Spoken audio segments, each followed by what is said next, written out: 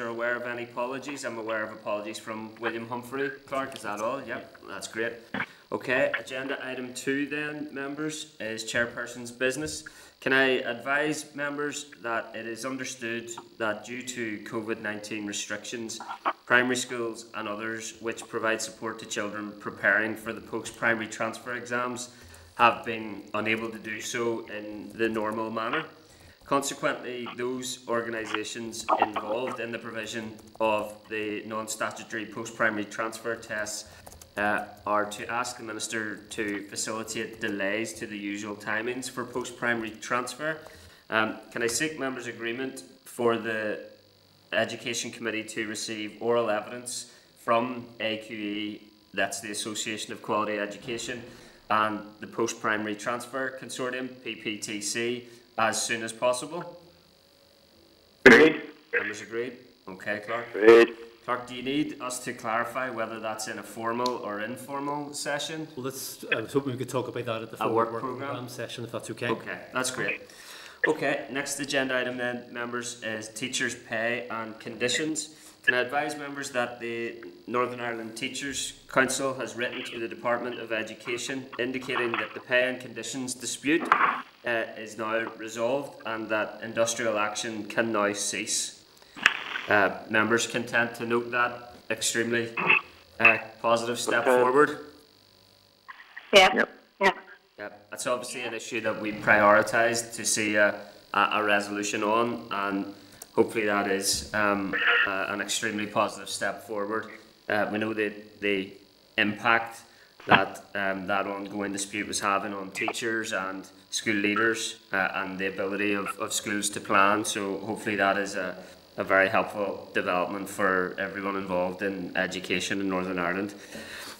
Next agenda item then, members, is childcare. Can I advise members that the Department of Education has advised that application forms for the £12 million childcare support package will issue to childcare providers this week. Perhaps we can get a bit more detail on that from the Minister and Permanent Secretary when they're with us shortly. Members content to note? Yep. Great. Okay then. Agenda item 3 is draft minutes. Can I refer members to the draft minutes of the meeting of the 22nd of April 2020 at page 6 and seek members' agreement that the minutes are a complete and accurate record of proceedings. Agreed? Agreed. Agenda item 4 is matters arising. Can I inform members there are no matters arising and check no one has any matters to raise? No? Nope. Okay.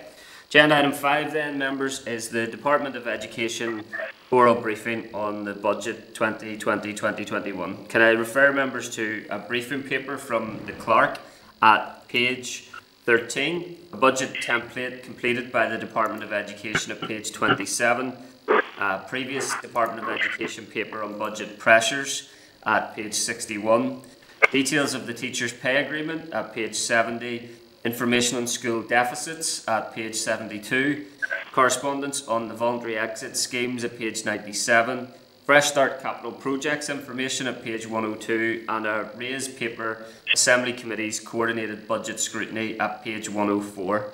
Can I also refer members to tabled items, a summary budget correspondence from Department of Education, a Department of Education response on its bid for funding for prep schools and boarding schools, and the April 2020 Capital Project Progress Report.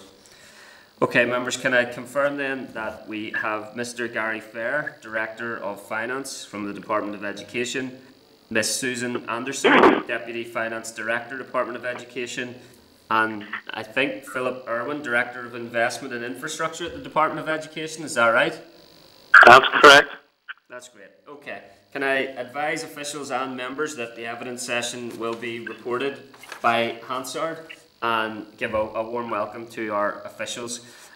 Obviously, every year the budget process appears to be in a different format in recent years, and this year is certainly no exception.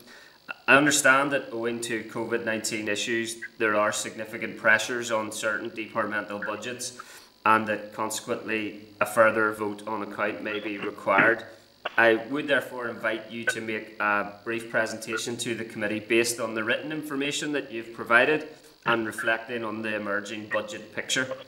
And perhaps also in that presentation you can advise if education is one of the reportedly 5 departments that is due to go out of money owing to the COVID-19 pressures. Okay, can I invite you then to make your short presentation, and we'll take questions from the members thereafter. Thank you. Okay, thank you, Chair. Can everybody hear me okay? That's good. Yep. Thank you very much for inviting us along. My suggested approach would be, I invited Philip Irwin to join us because, as you can see from the completed template that we forwarded to you, there's quite a lot on capital as well, so it'll be more meaningful use of your time to also have Philip with me. So I was going to suggest maybe just the last time that I briefed the committee, we didn't have a budget allocation at that stage, so I was going to suggest just updating you on where we've got to from that point of view, and also on the budget process that you alluded to there, Chair, and then I'll make some reference, if you're content, to the template in terms of the pressures this year, because some of them have now been amended, partially in light of the whole COVID situation, but also just in the process of time we've had a chance to look at some of those bids, because as always we try to be as robust as possible when we're bidding for resources from the centre. Are you content with that approach? And then I'll pass over to Philip to make some comment on the capital side. Yes, thank you. Is that okay? So since I updated you before, the department was allocated its 2021 resource budget of $2,276 million, which includes 42 million ring fence for special education needs and 16.5 million confidence to supply funding. As you know, that was confidence and supply funding was a risk the last time that I briefed you, so it was helpful that we got that included. So this effectively, taking everything into account, this reflected an increase of 226.6 million. It's about an 11% increase on last year's resource budget.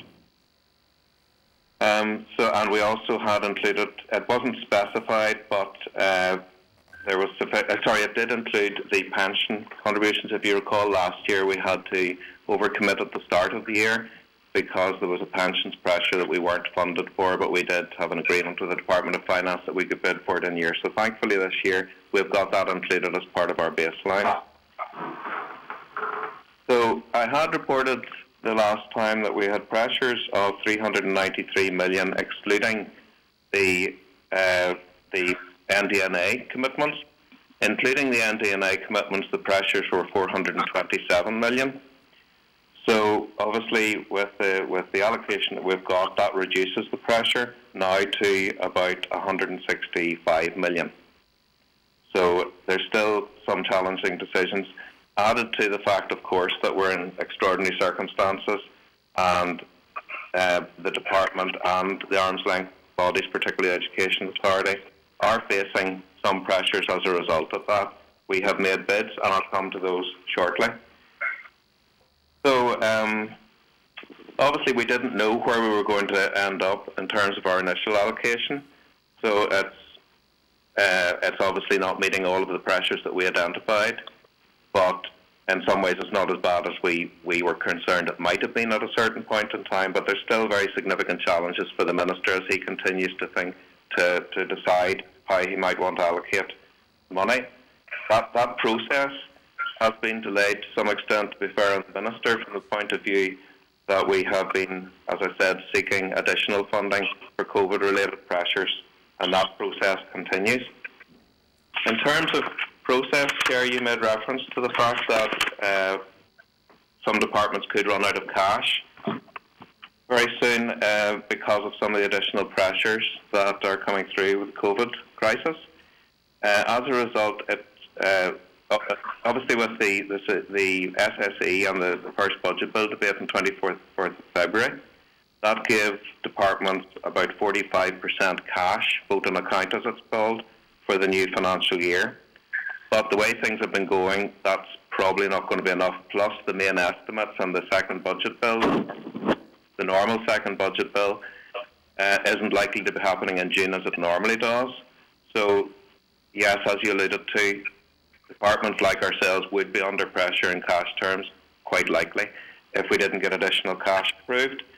So the plan now is that the budget bill number 2 is likely to be primarily focused on voting additional cash for departments just to see them through, possibly until the autumn, when the normal budget bill will be passed that will agree the budget and the main estimates for 2021. But that delay is primarily because of the COVID crisis. That's just some general background there. And refer members then to the template that we forwarded to you. Now we covered within that, this is a standard template, as you're probably aware, that all departments have been asked to submit to their scrutiny committees. So I'm actually just going to look, I can go back over any aspects you want, but I'm just going to look at page 9 of the template. Sorry, Gary, just a second, just to remind members that the template is at page 27 of our packs. Is that right, Clark? Yeah? Yep. Page 27 of our packs. Thanks, Gary. Okay. Go I'll ahead. give you a minute. Are you okay finding that? Go ahead there. Okay, so I'm not going to, if you look at page 9 of that, it's part B, Departmental Budgetary Requirements and Revenue Estimates. This is the part that you will probably recognise some of. The first column of figures, pre-COVID-19, you look on page 11 and total, if you add the 413.9 under total pressures, and then there's a further table with a total of 13. If you add those two amounts together, that comes to the 427 million that I had referred to when I briefed you previously. And that included all the pressures, including new NDNA commitments. So I'm not going to go through all of these in detail, but I just want to pick up where there have been changes since the last briefing. And to refer to page 10. Now, I point out at the top, actually, of page 10, we obviously identified significant SEN pressures. As you know from briefings probably we've always given the committee, we've always highlighted that there's always significant demand-led SEN pressures. So we were very pleased to have received a ring-fenced allocation for that, which will give the Minister some freedom in deciding how that is allocated this year when his decisions are made. Significant pressures there. And then the next one I would refer to is the implementation of the new SEN framework as required under the new SEN Act. As you'll note, the pressure has reduced from 30 million to 17.5 million. And again, it's partly taking account of what's going on. All of the pressures have been reviewed in light of the COVID crisis. I would say that at the outset because I think everybody would acknowledge we're in an extraordinary set of circumstances, and that has required really all of departmental business, not just our own, but across departments. We've had to review really what is achievable, because there has been an immediate response over the last few weeks, and a big part of that has been ensuring that departmental staff and Education Authority and other arm's length body staff have been taking very quick and immediate action to try and get as many people working remotely as possible, which has actually been, on the whole, very successful. Certainly for the department, we have, I think, the majority of people now working remotely in some form or other, which has enabled us to address both the very urgent requirements over the last few weeks, but also where our focus is also on trying to maintain as much business as usual as possible. But obviously with schools closed, that also has an impact on what can be taken forward. So obviously the SEN framework is a very important area of work that needs to be taken forward. And the 17.5 million at this stage assumes that schools might be open in September. Again, there's not clear clarity on that yet, and a lot of it primarily depends on health advice on what action should be taken over the coming months. But that's the assumption at the moment. So again, that may have to be reviewed later in the year. That would allow some of the early work to begin on that. There's an additional Sure Start pressure there that has been identified by the Health and Social Care Board. Recently highlighted pressure of 1.45 million.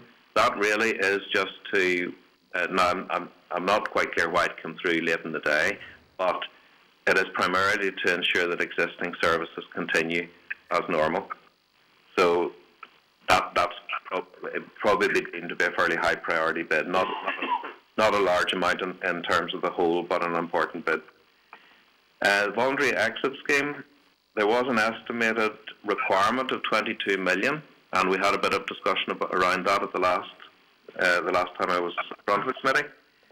That has been reviewed. Again, this is a difficult one to estimate accurately in advance of the year. The best estimate at this stage is down to about 10 million, because you'll note as well from the update and the template on last year's outturn that all of the voluntary exit scheme funding, which is ring-fenced and we can't use for any other purpose, wasn't required, and we therefore gave it up at various points in the year.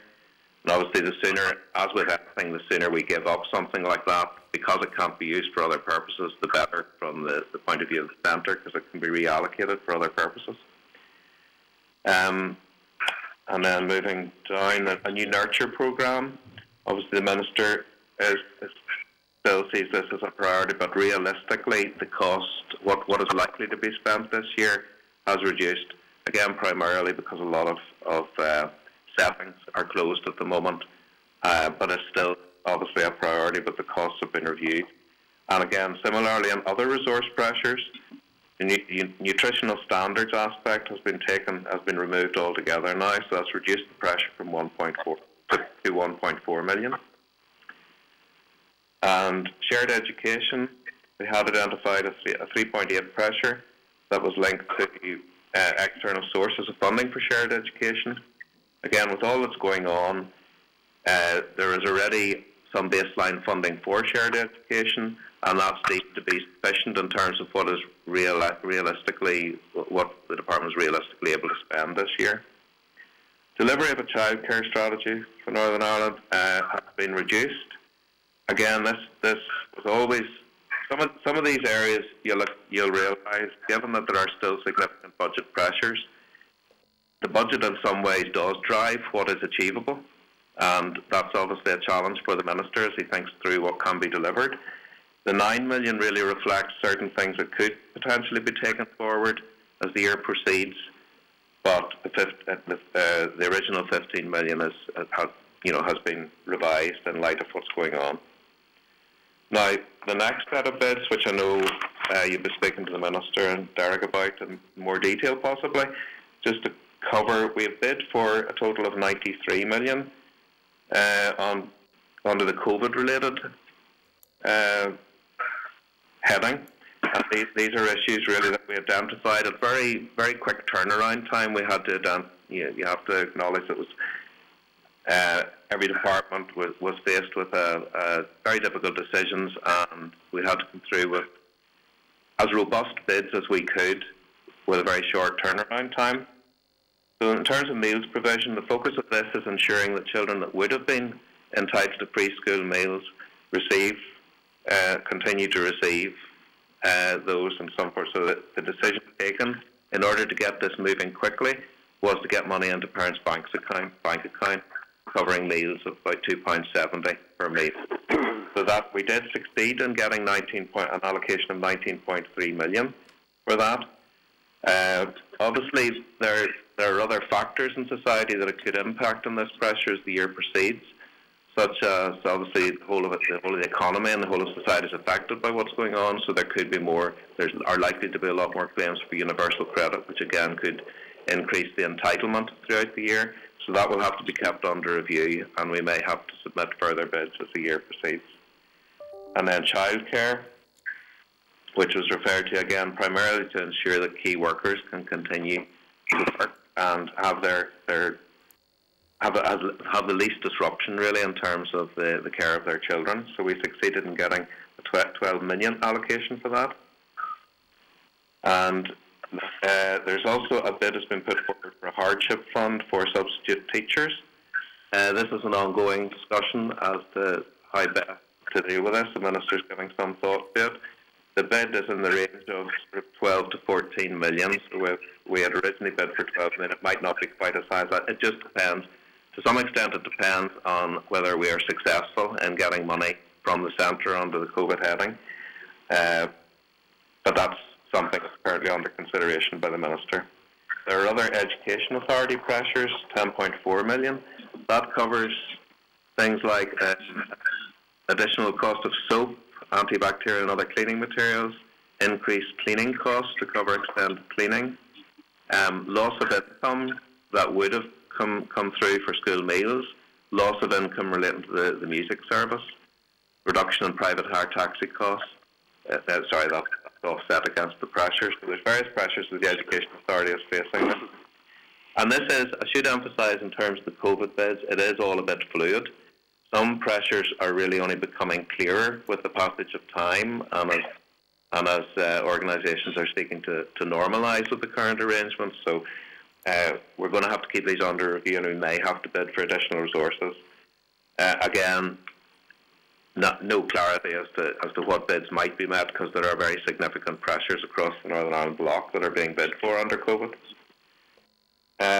SIA then originally bid, they drafted a bid of about 5.2 million. Now that has since been revised, given the decisions that the Minister took on examinations. There were various assumptions around the 5.2 million, so that's been revised down to about 1.6 million. And again, we're considering how that might be met if it wasn't met from the centre. VG, GMI, the voluntary grammar and grant maintained integrated canteen, the 4 million pressure there really relates to the loss of income again, because they would have relied on external income to fund those. Preparatory school cost, that's again related to fee income. I should say that the general assumption is that with the current arrangements, if schools or other organisations are funded from the public purse, the assumption is that the staff should not be furloughed, therefore, because the staff are going to continue to be paid. The problem with preparatory schools is that there's maybe only 30% of the costs, staff costs, for instance, are paid out of the public purse, but from a consistency, it's just keeping the consistency of the message there. So we have made a bid for 2.3 million to try and cover the shortfall that some of those preparatory schools are facing. Similar situations as regards boarding schools. We've had a number of queries around this, and they're again linked to the loss of income. So we have made a bid for 1.8 million. Pathways referred to here. This is obviously an organisation to support children to age 4, and the key purpose of that bid. These were some settings that perhaps weren't successful this year in receiving government funding, but because of the shutdown, they don't have the opportunity then to seek income from elsewhere. So in order to protect those settings, we've made a bid for 0.725 million. And then the other in the next table, it's referring to the NDNA commitments. Again, whilst these things are still in the mix, there are significant pressures, so it's all part of the mix that the Minister is currently considering. And that's maybe all I want to say at this stage. Perhaps if you want to ask me any questions on the resource side before I hand over to Philip, would that suit best? Yep, okay. Mm-hmm. I'll start us off. Gary, so the Department of Education previously bid for £427 million in resource pressures, correct? Yes. And you received an allocation of £227 million from the Department of Finance? Yes. Okay, so that leaves a pressure of approximately £200 million remaining? Yeah. Okay, and what are the implications of that £200 million pressure on the ground for education? Well, it does still leave significant pressures, but we're not the only department facing that. And as I said when I was in front of the committee before, I think we all have to be realistic in the current financial environment, and it's the conundrum, I suppose, that departments are in, particularly ourselves, where there will have to be trade-offs, and the Minister will obviously seek to do what he can, as always, to protect frontline service delivery as far as possible. And then, it just does require a lot of thought, I suppose, as to where the impact might be. It's mitigating impacts as far as possible, and I know that the Minister is giving considerable thought to that, which is why there's been a delay in getting budgets out to schools and other organisations at the moment. Okay, there are obviously specific ongoing pressures there in terms of key priorities for the committee, such as special educational needs and childcare provision, also school budgets. The new Decade New Approach document set out a commitment for the school budget deficits to be urgently addressed. Has that been achieved by this budget allocation, or does a deficit remain? Well, the final decisions are up to the Minister, obviously. We provide advice, the Minister considers the advice. The reality is the MD&A commitments and certain other pressures were always dependent on what the final budget would look like. And there's always been a degree of realism around that. And it may be that some of the MD&A commitments, while still being executive commitments, they may take a longer period of time to take forward. But I think the Minister's focus will, I imagine, be on continuing to really try and protect frontline services. So what is the current shortfall for school budget? Well, we'll not know until the Minister makes his final decisions on what the school budgets will look like. That's part of the mix, because obviously that will be impacted by other decisions. And when will he be doing that? Well, I think fairly soon. From the Minister's point of view, he is obviously seeking to maximise whatever funding can get relating to COVID-related pressures, which I think is entirely appropriate, because they're unanticipated pressures and they're just adding to the difficulties. So from a timing point of view, that's a sensible approach. So we would hope fairly soon. I don't want to give a time. I don't want to restrict the Minister's freedom there, but I know that he is giving it priority and he's certainly giving it considerable thought. Okay, and do you believe that in the further executive budget allocation process, for example in May, that the Department of Education is going to receive further resource allocation to address that deficit? Sorry, are you referring to the next budget bill? Yeah. The focus of the next budget bill, as I understand it, will be primarily on ensuring that departments have enough cash to spend over the coming months with all the uncertainty that's around, and that will take account of additional money that departments are receiving under the COVID heading. My understanding is that it'll not be the normal budget number 2 bill that would confirm budgets for this and main estimates. So it's not providing you with additional funds, it's releasing existing allocated funds? It's primarily focused on cash and ensuring that we are able to proceed and spend the cash to back up the existing budgets that have been agreed. So at this stage you're entering 2021 with an approximately £200 million shortfall in the Department of Education budget? Yes, in line with it's 160, roughly 164, 165 million is what has been identified, plus any unmet COVID-related bids that are in that template. So yeah, in ballpark terms, there are still significant pressures. Okay, I'll bring members in on specific matters then, and start with the Deputy Chairperson, Karen Mullen. Good morning, Gary. Morning. Thank you very much for your updates and all the papers that you have provided. I just have a few questions, and I think you've answered a good wee bit there, but you outlined some budgetary headings there that will reduce because of the situation that we're in. Yeah. At this stage, is it possible for you to provide us with an assessment as to whether or not there have been any savings in terms of resource due to the reduction in school operations over the last number of weeks? It's quite difficult to assess. I suppose my personal view on that would be that because schools have been under such significant budgetary pressures over the last number of years, and because many schools, the bulk of all schools' expenditure is staff costs, and that could be as high as 95% in some cases. Yeah.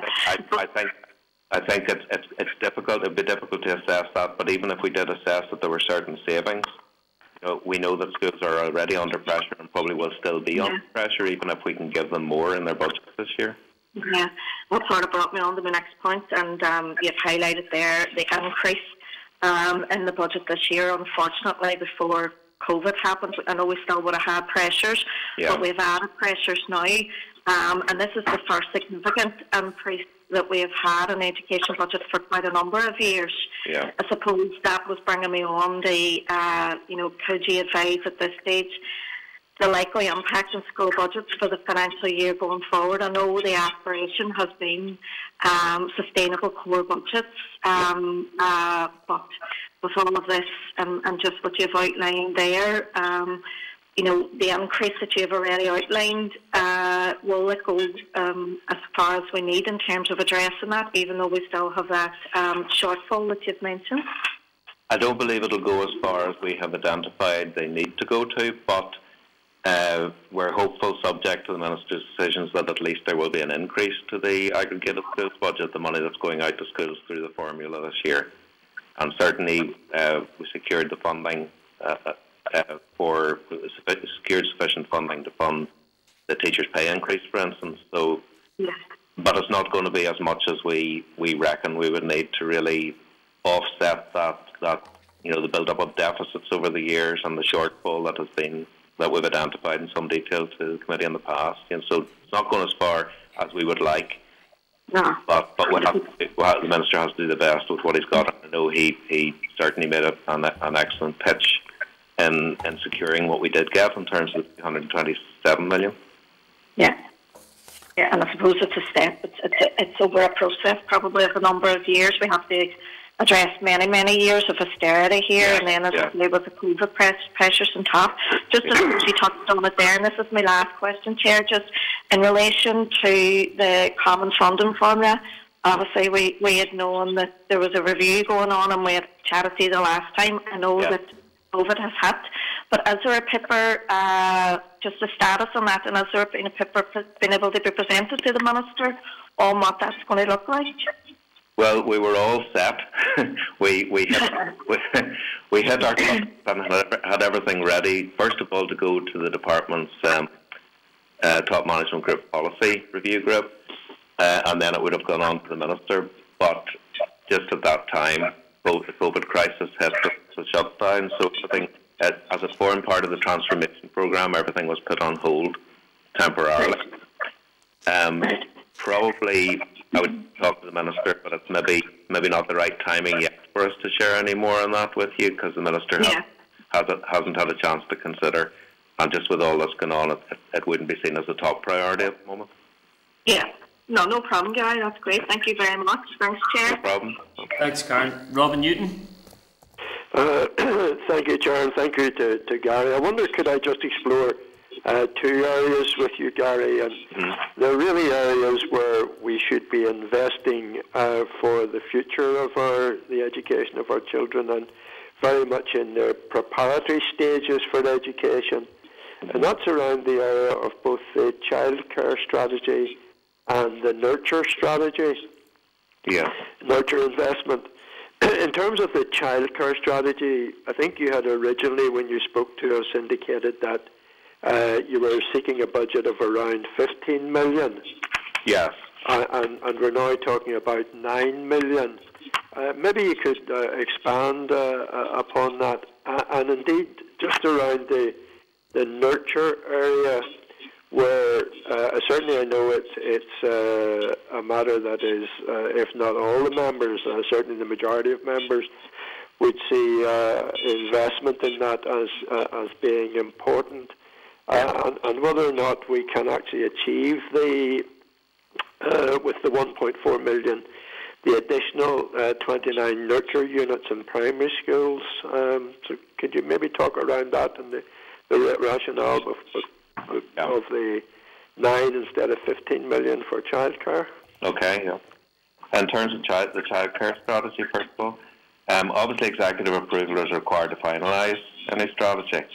And there were various options. I wasn't able to go into the detail when I was in front of the committee before because it didn't have all the detail, but I think maybe you might have got a more detailed update the following week.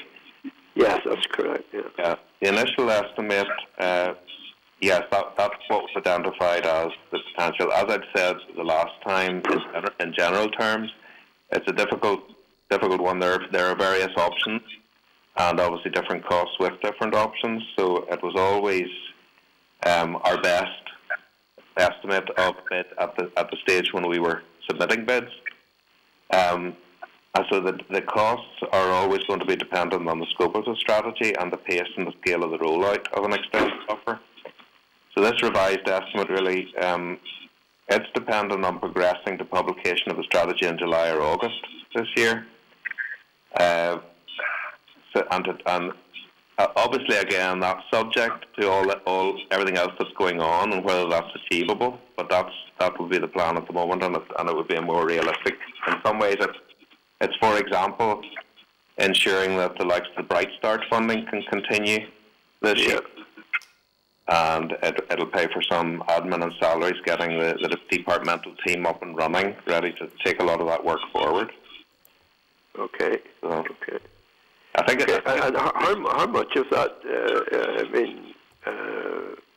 How firm would you be at this stage on that? How much speculation is there in that bid?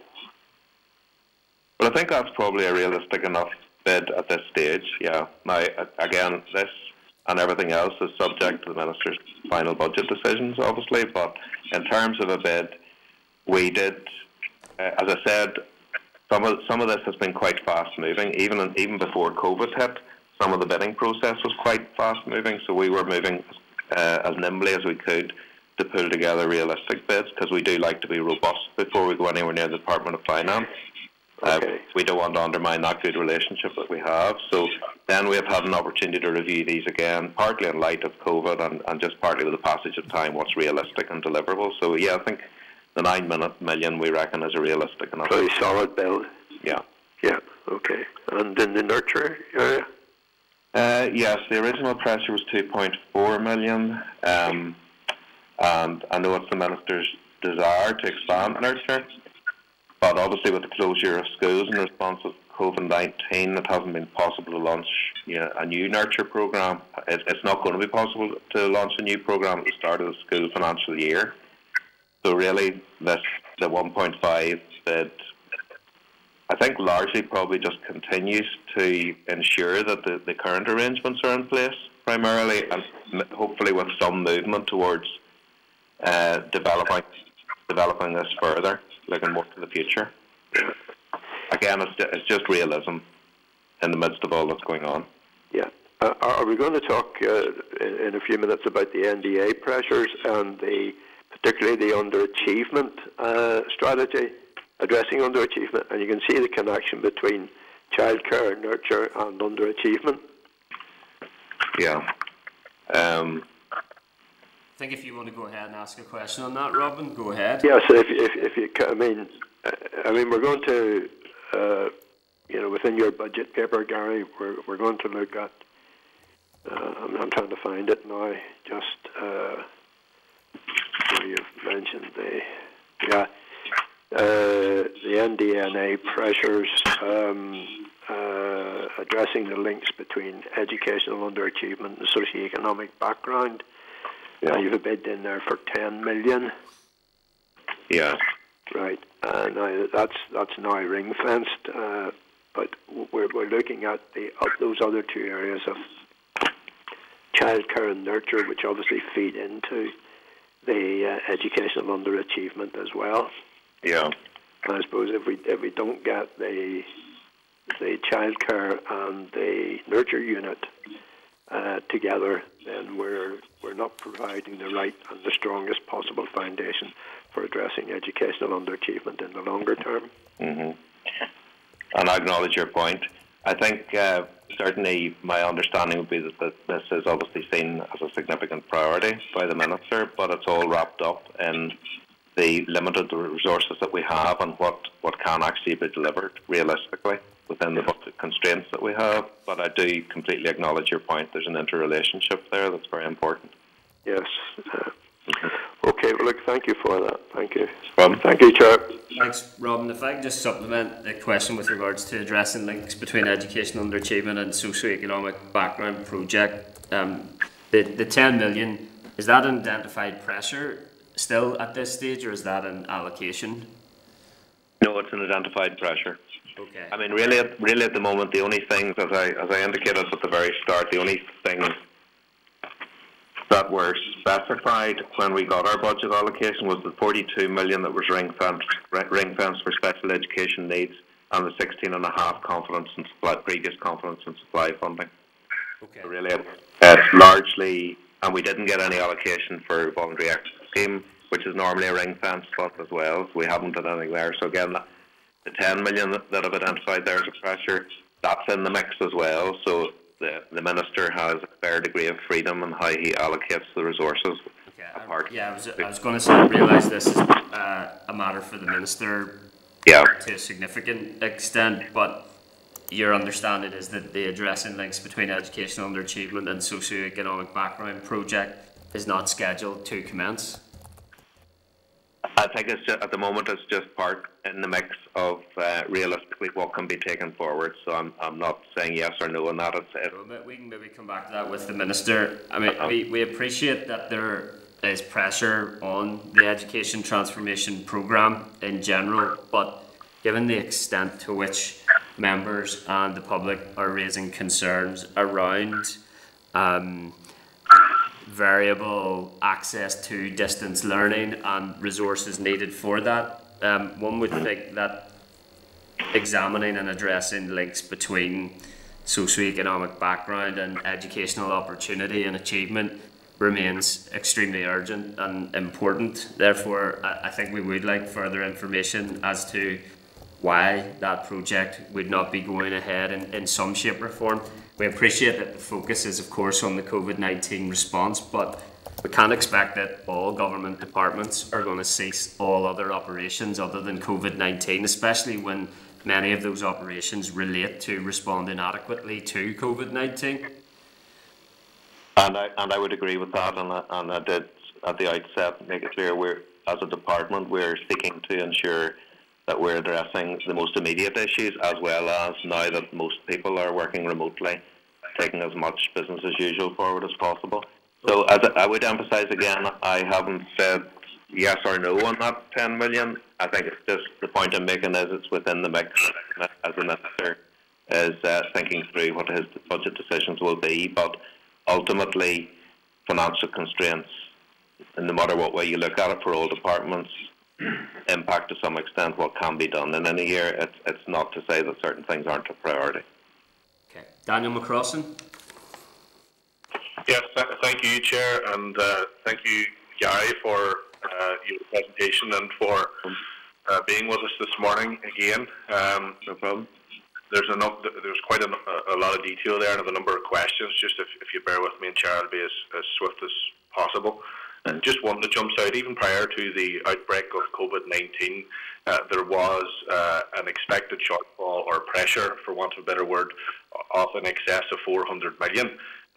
You've just explained there this morning that is now expected to be around 165 million, which I heard from the BBC News before this committee, just incidentally, which I must mention as well. But I'm just wondering, of the money allocated from the British government and from the executive for specifically COVID-19, has any of those specific funds been used to plug that gap? No, anything that we have been successful getting onto the COVID heading, from an accountability point of view, we have to be very careful that that is used for the purpose that it was bid for, and we have separate accountability, governance and accountability arrangements around that to ensure that further down the line it can be fully accounted for. I think that's important, so it's not used to fill a previous to plug a previous gap that we identified. Delighted to hear that, Gary. Just to clarify then, for the sake of this, the difference then from the 427 million, which was the original figure, to the 165, was that difference plugged by the money allocated under the agreement between the parties during the talks process and the British government? No, well, that's still a gap. I mean, before we got our budget allocation, I suppose we were ensuring that we were bidding for absolutely everything where we felt there was a pressure, including ND&A commitments. So no, that's still a gap. That's an unfunded gap. So I'm just wondering, what's been done between the original figure, 427 million, to 165. What funds have been used to bring that down to that level? Well, it's reduced. There's a combination of the allocation that we got. We got an extra 227 million, and then as well as that, we have reviewed some of the pressures in light of the current circumstances, and also, I suppose, in light of what is truly deliverable this year, even leaving aside the current circumstances. So that's brought the gap down to about 165. Okay, and just on that, when we're discussing it, it just concerns me that there is such an overcommitment in the expenditure by the department, and I appreciate entirely why pressures exist. Obviously, the absence of the institution for 3 years now, struck with COVID-19 and other challenges as well that would generally have come. What does the department intend to do to balance its budget by the end of this year, and what will happen if we can't, effectively? Well, sorry, I would just emphasise we're not overcommitting as such. The budget decisions haven't been finalised yet. The Minister is still considering how he can live within the budget that he's been allocated, notwithstanding the fact that the Department may wish to bid for additional resources through the in-year monitoring rounds. But no, the plan would be certainly to plan to live within budgets. Now, obviously, pressures, as has happened in the last number of years, some pressures relating to school spend, etc., may still come through in the form of increasing deficits, which the Education Authority ultimately has to pick up the tab for. So that again could put the Education Authority's budget under pressure by the end of this year. But there's no sense that now. Sorry, I did refer. Maybe I'm confusing the situation by referring to the fact that last year we did start the year by overcommitting by a certain amount, but that was on the basis that we had an informal agreement with the Department of Finance that we could bid for the shortfall and the pension pressure at in-year monitoring. But it's never the intention to set out the year with the intention of overspending, and that's I suppose why the Minister is wisely taking his time to think through how best to allocate the budget that he has, so that he's not being irresponsible, I suppose, in that way.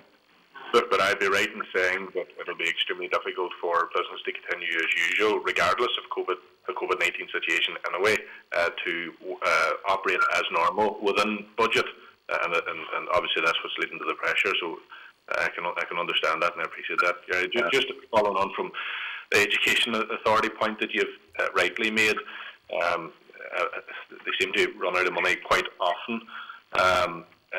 I noticed that they maintain a flexible IOU system with schools until their deficit grows to the point where intervention is required. I'm just wondering what criteria do you apply to determine when intervention is necessary, or have you any understanding of that? The approach that the Education Authority takes now, it'll be slightly delayed probably this year because schools are closed at the moment, but they have what they call local management of schools officers who engage directly with individual schools to discuss their financial planning for the year ahead and on a three-year basis, which is difficult obviously in the current financial climate. So there is robust engagement that goes on at the start of the year. Now, as you probably are aware from the letters that I've written to schools in the past, I'm always stressing the importance of good and early financial planning, even if it identifies that that for some schools it's just not deliverable, that they cannot live within the budgets. I think the important thing is that the Education Authority through the LMS officers is securing that assurance from schools that the boards of governors accepted that they are doing all that they can do to live within their budgets, and agree a realistic plan that may not be a balanced plan necessarily for individual schools and will obviously lead to a deficit position, but at least at the start of the year they will agree what actions a school may need to take further down the line to live within budget. So there are very firm financial management arrangements in place between the Department and the Education Authority and the Education Authority and schools, individual schools, with a degree of realism given the current financial constraints, but nonetheless robust arrangements. And certainly that's something in due time that the Education Authority will be investing more in, is the robust monitoring of those the school plans throughout the year, but certainly a robust position at the start of the year as plans are being agreed. And there have been improvements in certainly last year there was a significant improvement in getting those plans approved sooner rather than later, so that the schools had clarity on what they had to spend and the difficult decisions that they had to make if need be. I'm just wondering, so just to clarify, so are you aware if there is a set criteria, for instance, to determine when intervention is necessary by the Education Authority, or is it done on a case-by-case basis? Because if it's a case-by-case basis, then that gives me some concern about consistency and approach and monitoring. I'm not quite sure what you mean by intervention. Now, there aren't a lot of levers that the Education Authority has in terms of if there was a sense that the Board of Governors was being irresponsible, for instance, with their budget, although that is something that a subcommittee of the Education Committee Board is considering. Education Authority Board is considering. I'm aware of the school is millions in debt, for instance, and I'm just wondering, Right. Well, I suppose that it's those robust discussions that take place between the Education Authority and individual schools that would identify, like some schools have already been identified as unsustainable, so they are invariably going to be running up deficits, and that will be picked up as part of the area planning arrangements. There are other schools that maybe need to make some difficult decisions, but it may take more than a year to see those decisions through. So they work closely together on that front. I think perhaps your comments are linking back to a reference I made to the fact that the Education Authority ultimately has to pick up the tab in terms of any deficits are built up. That's just the reality of budgeting. So a school will obviously, the Board of Governors will have to make difficult decisions to seek to live within budget, but ultimately deficits have been increasing because there's a wide recognition that schools just haven't received sufficient funding. But just the way the budgeting system works, the Education Authority ultimately has to pick that up. So in terms of interventions, they're positive interventions as far as possible, robust engagement and working with schools. And I suppose being conscious as well that we in the department and the Education Authority colleagues have been very aware of the pressure that a lot of principals have felt under, and it has taken a big personal toll at times. So it's working in that environment in as constructive and robust a way as possible without pushing people over the edge either, but working with schools. But as I say, some schools are ultimately unsustainable, and that will require decisions under the area planning process. Yeah, and I'm just bringing it back to a point in relation to the IOU system, but I noticed as well from points that were made and also within the correspondence kindly provided that EA are facing pressures of 10.4 million. And I'm just conscious of the fact that EA seems to be constantly running out of money. And I'm wondering what mechanisms are being put in place to ensure that they live within their required budget by the Department of Education, because ultimately what is happening here is when schools are running into debt, the IOU system that has been led by the Education Authority is putting them under pressure, and then in turn putting the Department of Education under further pressure. And if there isn't adequate mechanisms in place to ensure that doesn't happen, or a consistent approach, then that gives me some concern about how this can get out of hand, for want of a better description. First of all, the 10.4 million that I referred to earlier in terms of the Education Authority, those are specific COVID-related pressures, so they could never really have foreseen those coming, but that they were highlighted as one of our bids. I think the problem the education, well, first of all, by way of assurance, from my point of view in the department, we have a very robust and ongoing we have arrangements in place where we robustly engage with the education finance side and the chief executive, challenging on budgeting matters on a regular basis. So there's nothing passive about that. That's a very robust process that we have in place. The challenges that the Education Authority faces is that an awful lot of the pressures that they're having to handle are demand-led, such as special education needs, transport costs. So they do have genuine challenges there that may require, longer term solutions ultimately, and that that I think is why the thought was being given by the Education Authority to thinking through what a longer-term recovery plan might look like. Daniel, just let me come in there very, very briefly. Sorry. Chair, and then the Minister is scheduled to be with us at 11 o'clock. Okay, I have I think up to 4 more members to ask questions here, and I'm conscious we haven't touched on capital. If I could ask members to try and keep their resource questions as focused as possible, we can perhaps invite Philip Irwin, Director of Investment, to return to the committee next week, but I'm conscious there is a budget debate in the Assembly next Tuesday as well. So if we can keep our resource questions as concise as possible, we may get to hear briefly from Philip and ask some brief questions around capital as well. If members particularly have capital questions, let me know, and I can try and move us through the resource questions. You want to finish there, Daniel? yes, it's just a very brief point, Chair, and it's relevant to what we've discussed, and Gary has already touched on it. It's just in relation to the SEN pressures in the EA, and I note that £40 million is earmarked.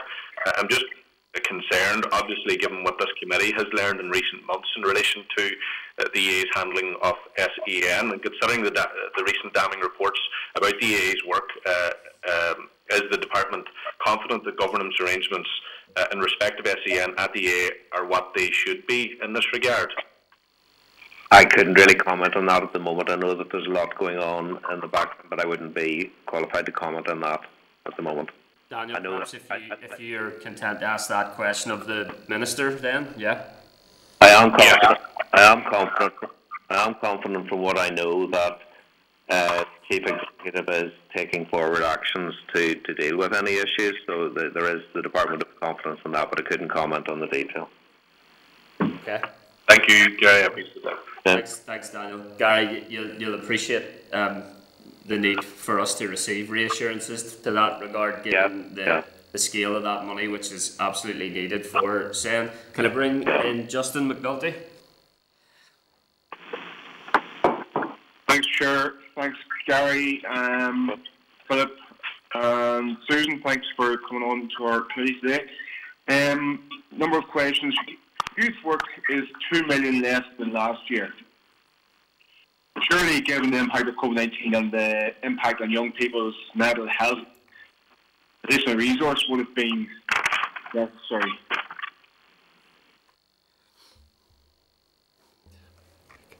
Any clarity around that, Gary? Sorry. What are you referring to there, Justin, if you don't mind me asking? I think there's a figure which shows, I've actually lost the place now, Gary, so it might take me to this, but is there a 2 million lower bid for youth work, or lower figure provided for youth work than last year? I don't to the detail on that, but I suppose the point I would make is that there's no decision. That's related to a specific bid, presumably, although I'm not quite sure. There may be some confusion here, Gary. Sorry for cutting in. This is Philip. That may relate to the capital paper. I can talk about that later on, maybe. Was it 12 million to 10 million? Is that what the numbers? I think it was 2 million. Sorry, I've lost that place. So, Gary. So maybe we'll check that and come back to you. Maybe Philip with you there. Okay, I'll clarify that. No problem. A bid for 12 to 14 million for sub-teachers hardship fund. Is there any more detail on that, how it will work, and any indication on time frame for announcement? Sub-teachers who have been unpaid for too long and who are really at desperate place and they need support fast. What is going on? Well, all I can say is that the case has been put to the Department of Finance. I know the Minister has been engaging with the Finance Minister. It's a very live discussion at the moment, so I think the Minister's desire would be to try and get some decisions around that as soon as possible. Right, well, we'll raise that with the Minister as well, of course. I appreciate finances are tight and there is a need to prioritise. Are there any bids that the Department of Education has made to the Department of Finance that have already been rejected? For COVID-related responses? Everything. Well, I suppose, we submitted the full 427 million bids at the outset, so it's not so much, I suppose you could say they're rejected. I think The Finance Minister obviously had to make decisions across the entire block, so it was allocating out budgets as realistically as possible. So, yeah, I suppose you could say they were rejected in one sense. We got our allocation, but it's what was affordable out of the Northern Ireland block for our department. So what, can you illuminate in terms of what specifically has been rejected, Gary? Well, if you look at the long list of bids that we originally submitted, it's not so much that individual bids have been rejected. We just got less than what we were looking for overall. We got 227 million as opposed to 427. Although some of the bids have been revised downwards, which reduced that overall gap. So it's not that specific bids were rejected. It's just that we got a budget allocation which didn't meet all of our bids, but it wasn't done. So you said a budget allocation which is 200 million less than what you sought. Yeah, but you asked me the question which bids were rejected, and I can't answer that specifically because that's not the way that it works when we are allocated a budget as a department. We're allocated a certain budget envelope, and then it's up to the Minister to decide how that is spent. So he then looks again at the bids that we have put forward and prioritises and does the best he can within the envelope that he's been provided with. Okay, schools have no budgets to plan for next year. How will schools be supported with all the additional costs? I'm talking about schools, not the Education Authority. How will the money be allocated? Under what formula? So many schools are already in debt. It will be done through the common funding formula, in the normal way, through the aggregated schools budget. The overall amount that will be allocated is still to be decided by the Minister. And hopefully I'll be able to write to schools very soon to give them an indication of what their budgets are. Okay, well, the schools are very keen to get that information. Yeah. Okay, Gary, thanks for your answers. No problem. Thanks, Justin. Robbie Butler. Thank you, Chair. Thank you, Gary. I'll be as brief as I can, Chair, and we're running out of time. So just ask a couple of questions, if that's all right, Gary. And touching on what Justin was probably sort of alluding to as well there. So we have the £10 million bid for the development of the mental health and emotional wellbeing framework previously, and even given the COVID pressures and the pressures that are on the pre-existing mental ill health that was suffered by a lot of people, and probably and we're expecting that's going to be more, that there's no increase in that projected budget, which would concern me slightly at this stage. I mean, all of the things that I'm reading of the professional work that is being done by clinicians and those that work with children and young people would indicate that there is going to be an inevitable mental health pressure on our pupils. So there's a really good article in the Lancet, it's only a week old, where Young Minds are showing that 83% of those people who have an existing mental illness in that age bracket are reporting that their conditions are worse. So I'm just looking, it says here includes current COVID ask, and I'm just wondering why there's no COVID ask in the mental health and emotional wellbeing framework, because there will be additional pressure. So that's one thing, and the next one's actually, it's closely related to that, and you'll know that the mental health and special education needs are priorities for this committee, and kids with special education needs figure very highly in terms of prevalence of mental ill health, and I see that there is and I'm sure there's a good explanation for this one. There's a reduction in the bid for the implementation of the SEN framework, but they go hand in glove, I think. Yeah. So the question, the answer might roll into one, Gary, but I definitely I'm intrigued by that £10 million one if it's not increased, given what is definitely going to be a pressure, and then that reduction in the SEN and the interrelation between the pressure with mental health with kids with SEN. Yeah. In terms of the SEN framework, I'll just comment on that first. I think part of it is with schools closed, it's the deliverability and the timescales that have been affected to a large extent by school closures, so that's part of the reason there. Now, the Emotional Health and Wellbeing Department is continuing to work collaboratively with the Department of Health, the Public Health Agency and the Health and Social Care Board, so there's proactive engagement ongoing on this. But again, yeah, some of it's deliverability within timescales, and also the budgetary impacts. Now, I can't answer your question as to why there aren't separate bids. Perhaps the Department of Health have highlighted particular pressures in terms of mental and emotional well-being. I'm not sure. I can't comment on detail there, but... Okay, yeah, I think in terms of, obviously, when the bids come in, there's a business case for the bids. I'm just genuine. We have been pushing the Minister and the Permanent Secretary on this to see if they're still on course to deliver the framework by December, and it would be more important than ever that something like this is delivered. And I know it's not your bailiwick to draw up the business plans for the bids, but you do provide the scrutiny, I suppose. Yeah. It's just something that sits out like a sore thumb to me, that given the absolute obvious nature of the pressures that are going to be on young people. I mean, we listened yesterday to the Justice talking about domestic abuse in the bill and the extended pressures that are on kids at the moment at home, who are either subject to abuse or they're in an environment where they're maybe self-isolation to protect themselves.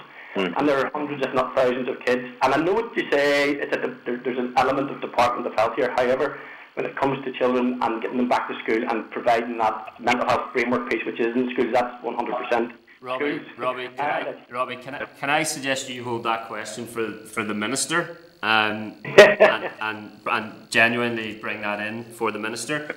We're almost out of time here. Robbie, would you forgive me in allowing Catherine and Morris a very short question each to Gary in order to give Philip a very brief moment to make some reference to capital? Catherine, do you want to ask a short question, and then Morris, and I'll ask Gary to respond to both of those questions in closing? Yes, thank you, Chair, and thank you, Gary. As a response to COVID-19, the Department initially sought for childcare an additional 24.9 million and received 12 million.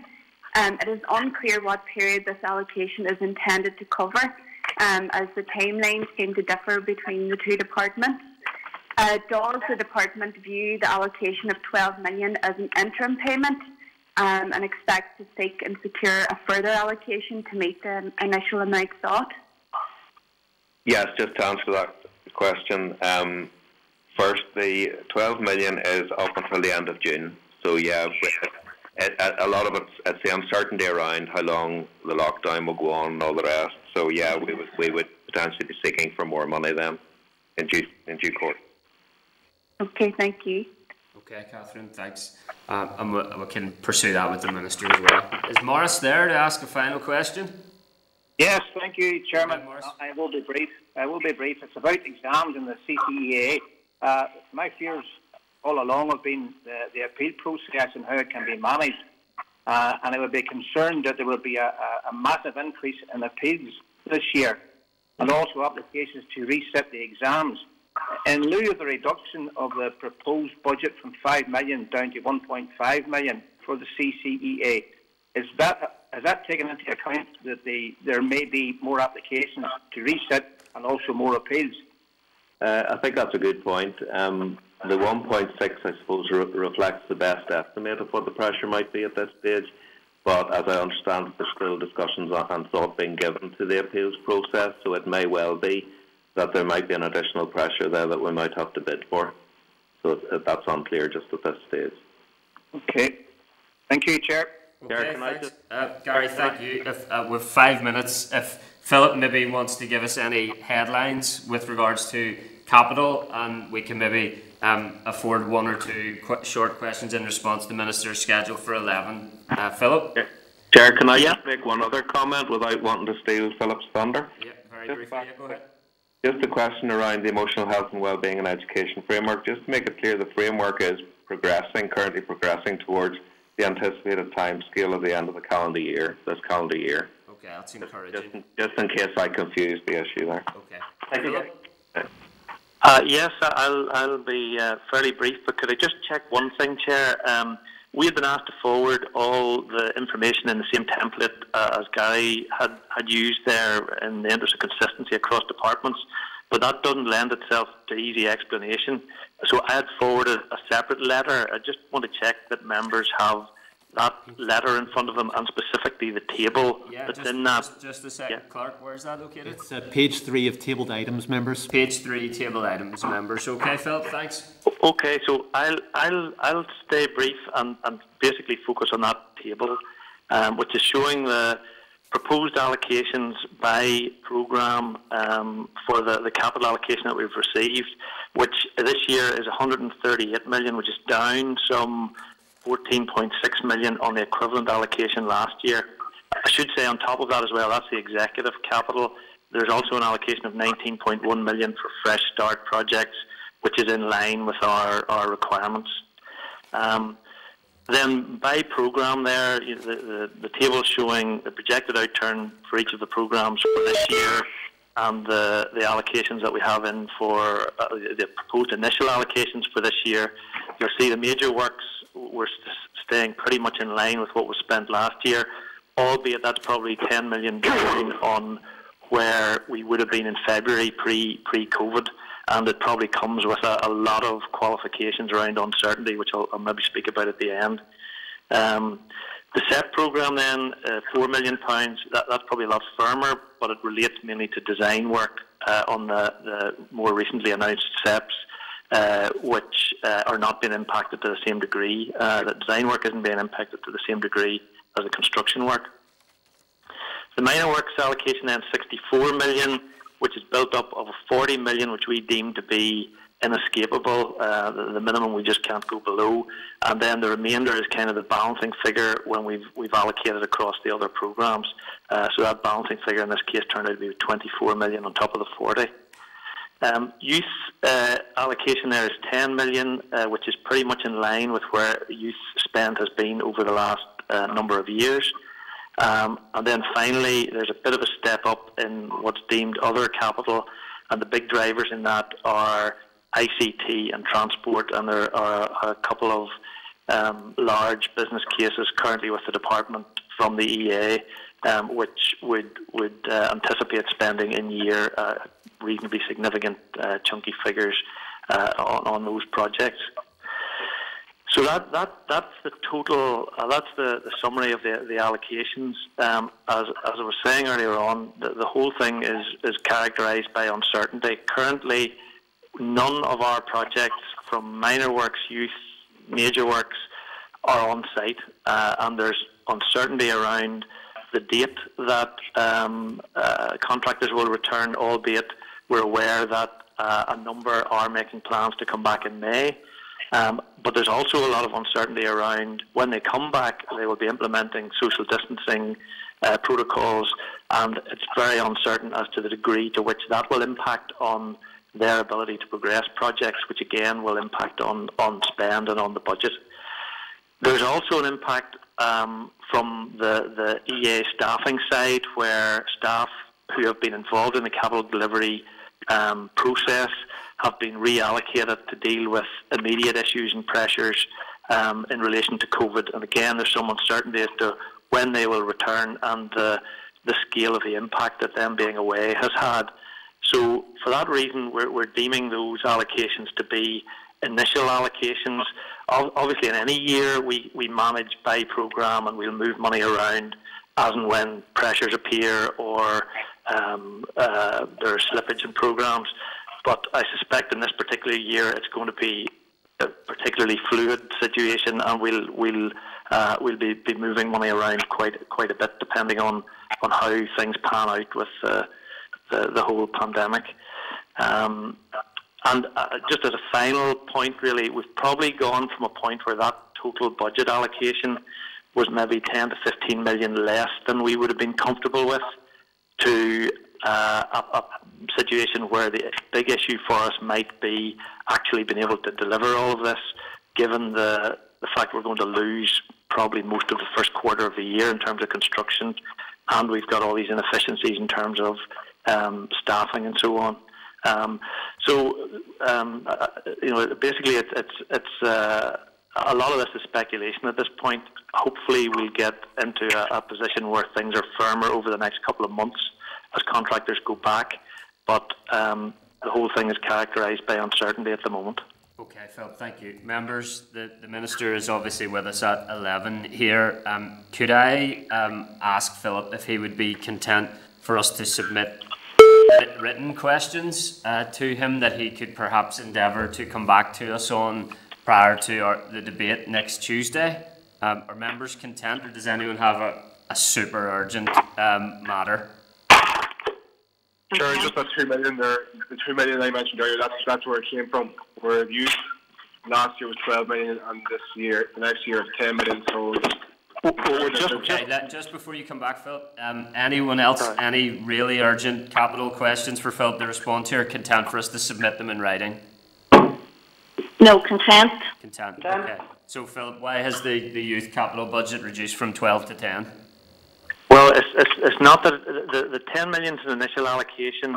We will. I mean, the reason it would have reduced, I suppose, is driven by the projects that we have in the pipeline and what we think can be delivered.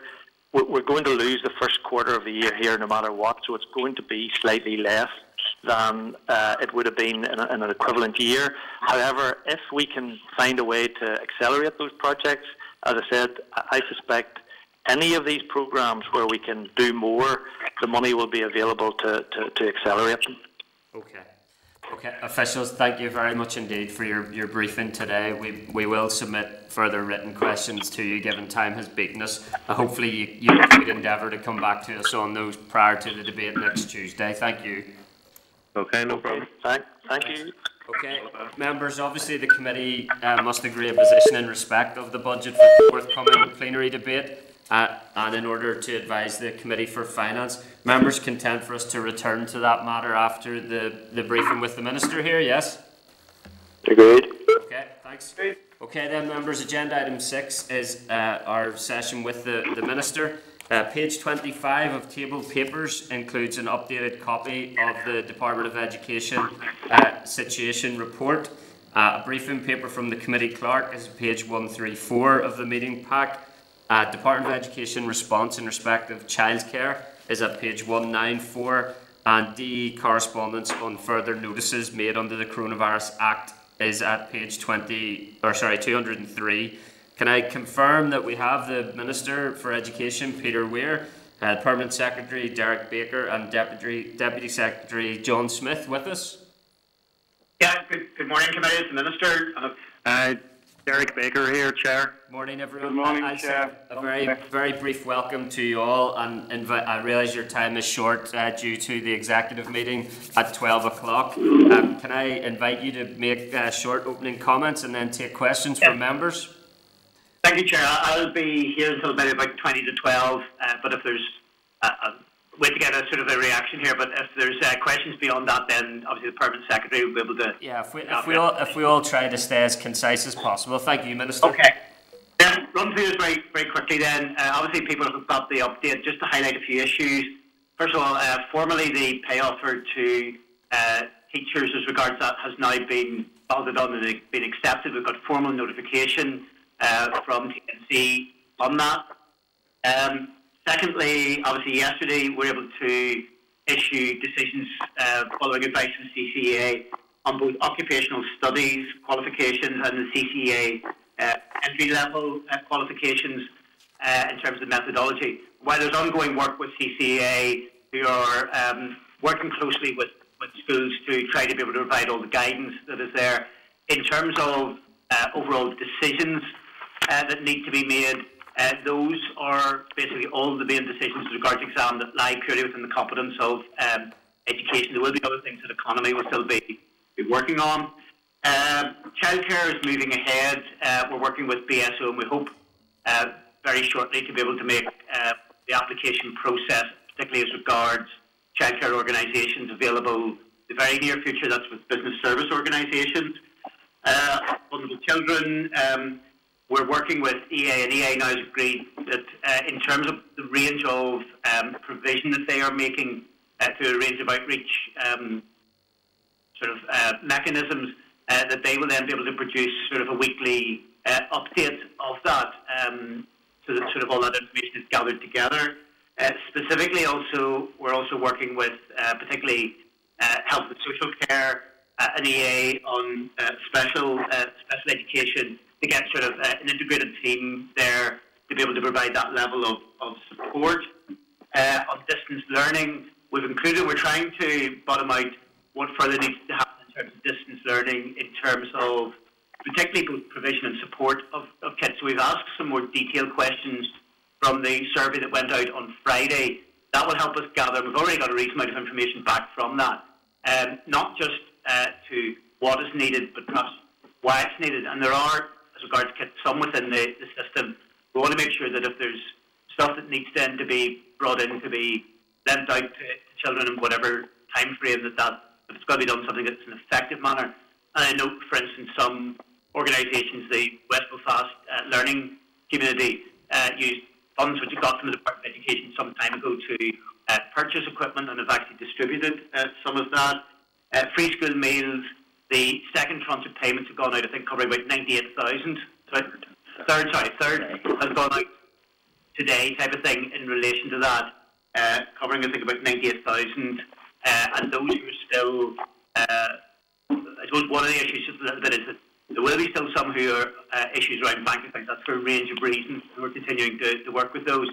I suppose also from a processing point of view, albeit at a rate which is not sort of overwhelming, there are obviously additional people coming into the system, so those are obviously new details which are needed to be sought. And also, I suppose, one other issue, I think, a couple of other issues to mention. There's also now, I think, availability in terms of the widening of the testing facilities. So for those who are working in schools, who are in schools, physically present in schools for children of key workers and vulnerable children, in terms of the provision of testing, that has now been widened by the Department of Health to include those people and a range of others. I suppose, and final point just I want to make, the offers that are going out then in terms of preschool and primary school are on track. I think actually a lot of them are due out, primary schools are due out today. And we're working with EA on the issue of the post-primary transfer, which initially there was concerns over, but I think we've wrote that back in so that the range of measures should mean that there should be minimal delay on that, if any, in connection. So those are the main highlights, Chair, but myself and Permanent Secretary and John are happy to field whatever questions anybody wants to ask. Okay, thank you. I'll kick us off then on the post-primary transfer matter that you alluded to there, Minister. Obviously, the public health emergency presents significant challenge to the preparation for post-primary transfer test scheduled for November, and that preparation would normally be underway in April, May and June of this year, during which time schools are obviously closed to help people stay at home and save lives. Despite the best endeavours of teachers and families, pupils are going to have variable capacity for and access to distance learning, different internet and computer resources, different parental and guardian working hours. Some will have two parents or guardians who are both key workers. So parents are understandably questioning whether this is a level playing field of preparation. So my question would be, do you accept that this variable capacity for distance learning during the months of April, May and June presents an unfairness for pupils scheduled to sit tests in November? I think it provides an additional pressure. I suppose you should point out two things. First of all, I'm sure you're aware, in terms of the opening remarks, when I was talking about the post-primary transfers, kind of specifically talking about the timetable for the post-primary transfer for 2020. Okay. You should remember that hasn't actually happened as yet. It's not due to happen for the next couple of weeks. And I suppose the very first bit is around the processes of that, because that has been more challenging, I should say as an aside, because in the last year or two, EA, for instance, has been able to move into an entirely online system for both the primary and the preschool, whereas the post-primary transfer has tended to be more paper-based. Now, there are mitigating measures we've been able to put in place, so that has been challenging to meet that specific bit. Turning, I suppose, to the 2021 period, yeah. There are things which are challenges within the system. I would point out, first of all, as regards the timing and indeed methodology that AQE and PPTC use within the post-primary transfer. obviously these are independent organisations, so therefore, while there are ongoing discussions with these organisations, ultimately in terms of timing, that is something that they have under their control. It's noticeable, I think, that that in terms of the application process, that has been put back, I think, by about a fortnight in relation to that. So there's ongoing work to try and see where we can create a level of as much fairness as possible within the system. Is any system perfect? No, I don't think it is. Having said that, and again, I know there will be big chasm in terms of where various people, including myself, on the committee, will be in terms of their approach on this.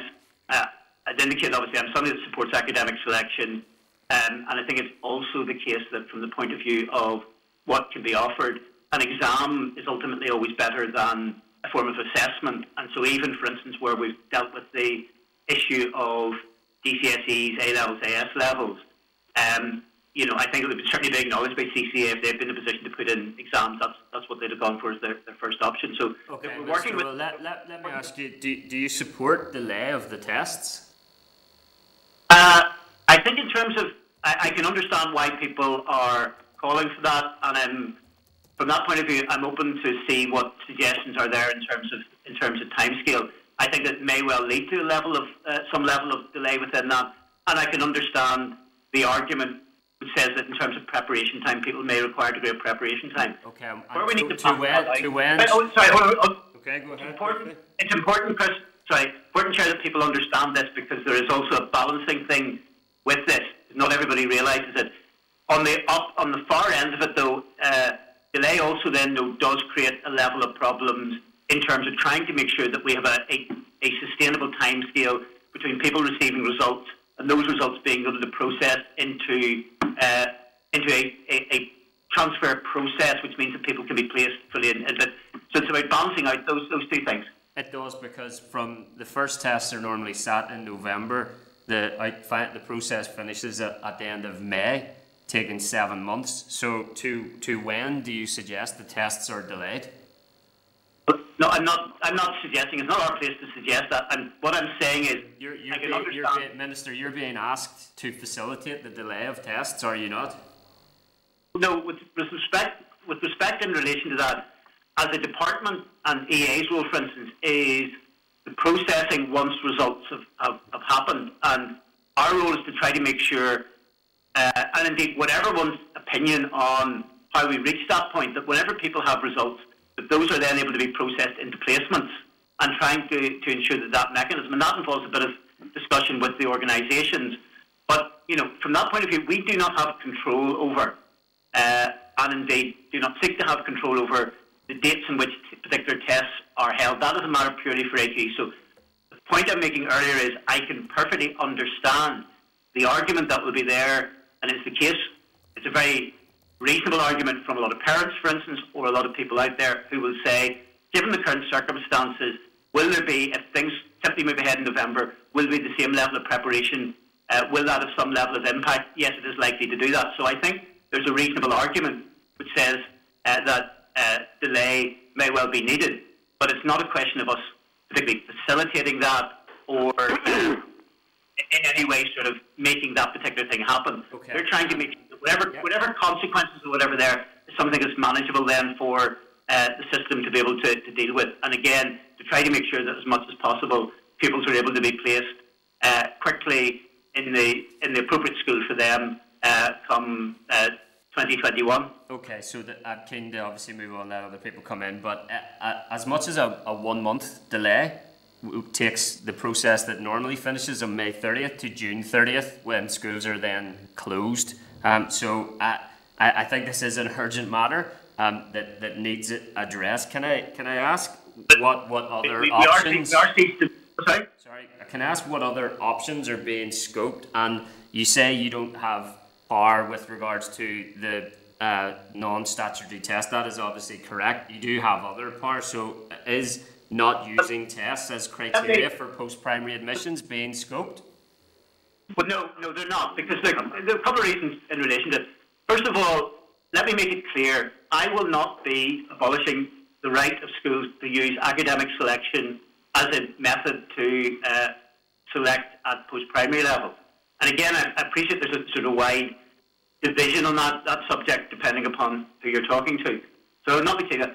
In terms of criteria, I think that if we feel that there may be difficulties that will be created and it's a suboptimal position as regards other exams where there's going to have to be a level of teacher assessment, I think to put teachers in a position where they would have to make judgments on P7 pupils in terms of assessment, not only suboptimal, because I think that's not as good as an exam full stop on it, it would place them in an invidious position. It would also, from the point of view of pupils, given the fact that there is a wide divergence of views in terms of selection, I think what that would create would be a chaotic system, because in part, either because of the concern over the pressure, or perhaps in some cases because simply a failure to support or accept selection taking place on that basis, I think it would risk widespread lack of support, lack of cooperation, and you would then have a situation where it would happen in some schools but not in others. And really, for the system to work, it's got to be something which anybody seeking that selection has got to be able to avail of. So I don't think that is a realistic option. It is not one that, from the point of view of putting other bits in criteria. We will be working with others. Some of the issues are outside our control, but we're working with others to try to make sure that we have a manageable system as possible and as fair a system to people as possible. Okay, well, we'd appreciate more detail as to what that is going to look like, given that preparation for this process is normally now underway and normally takes approximately 7 months, starting in November. You'll appreciate that parents are in search of greater clarity than that which you've given today. And let's also remember, Chair, that for quite a number of years, until actually a change was made in the last mandate by myself, schools were actually sent out a memo until late 2016 saying that they would have no role whatsoever in any form of preparation for this, that they were not in any way to assist their pupils in preparing for this. So perhaps we're into a situation in the short term which is akin to the position that was actually in place for many years. But that is not what any of us want to see happening in relation to that. So we're continuing to work with organisations, and as soon as there's a greater level of certainty on that, and I appreciate people's desire for certainty, then that will be made very clear. Okay, you've given me a fair window on that, Minister. Very briefly, before I bring members in, an important issue is provision for children with complex needs.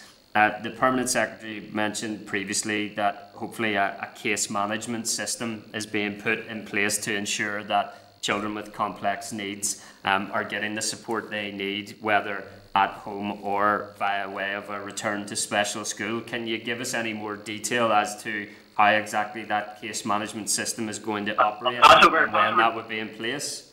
I'll pass over directly to the Permanent Secretary on this one.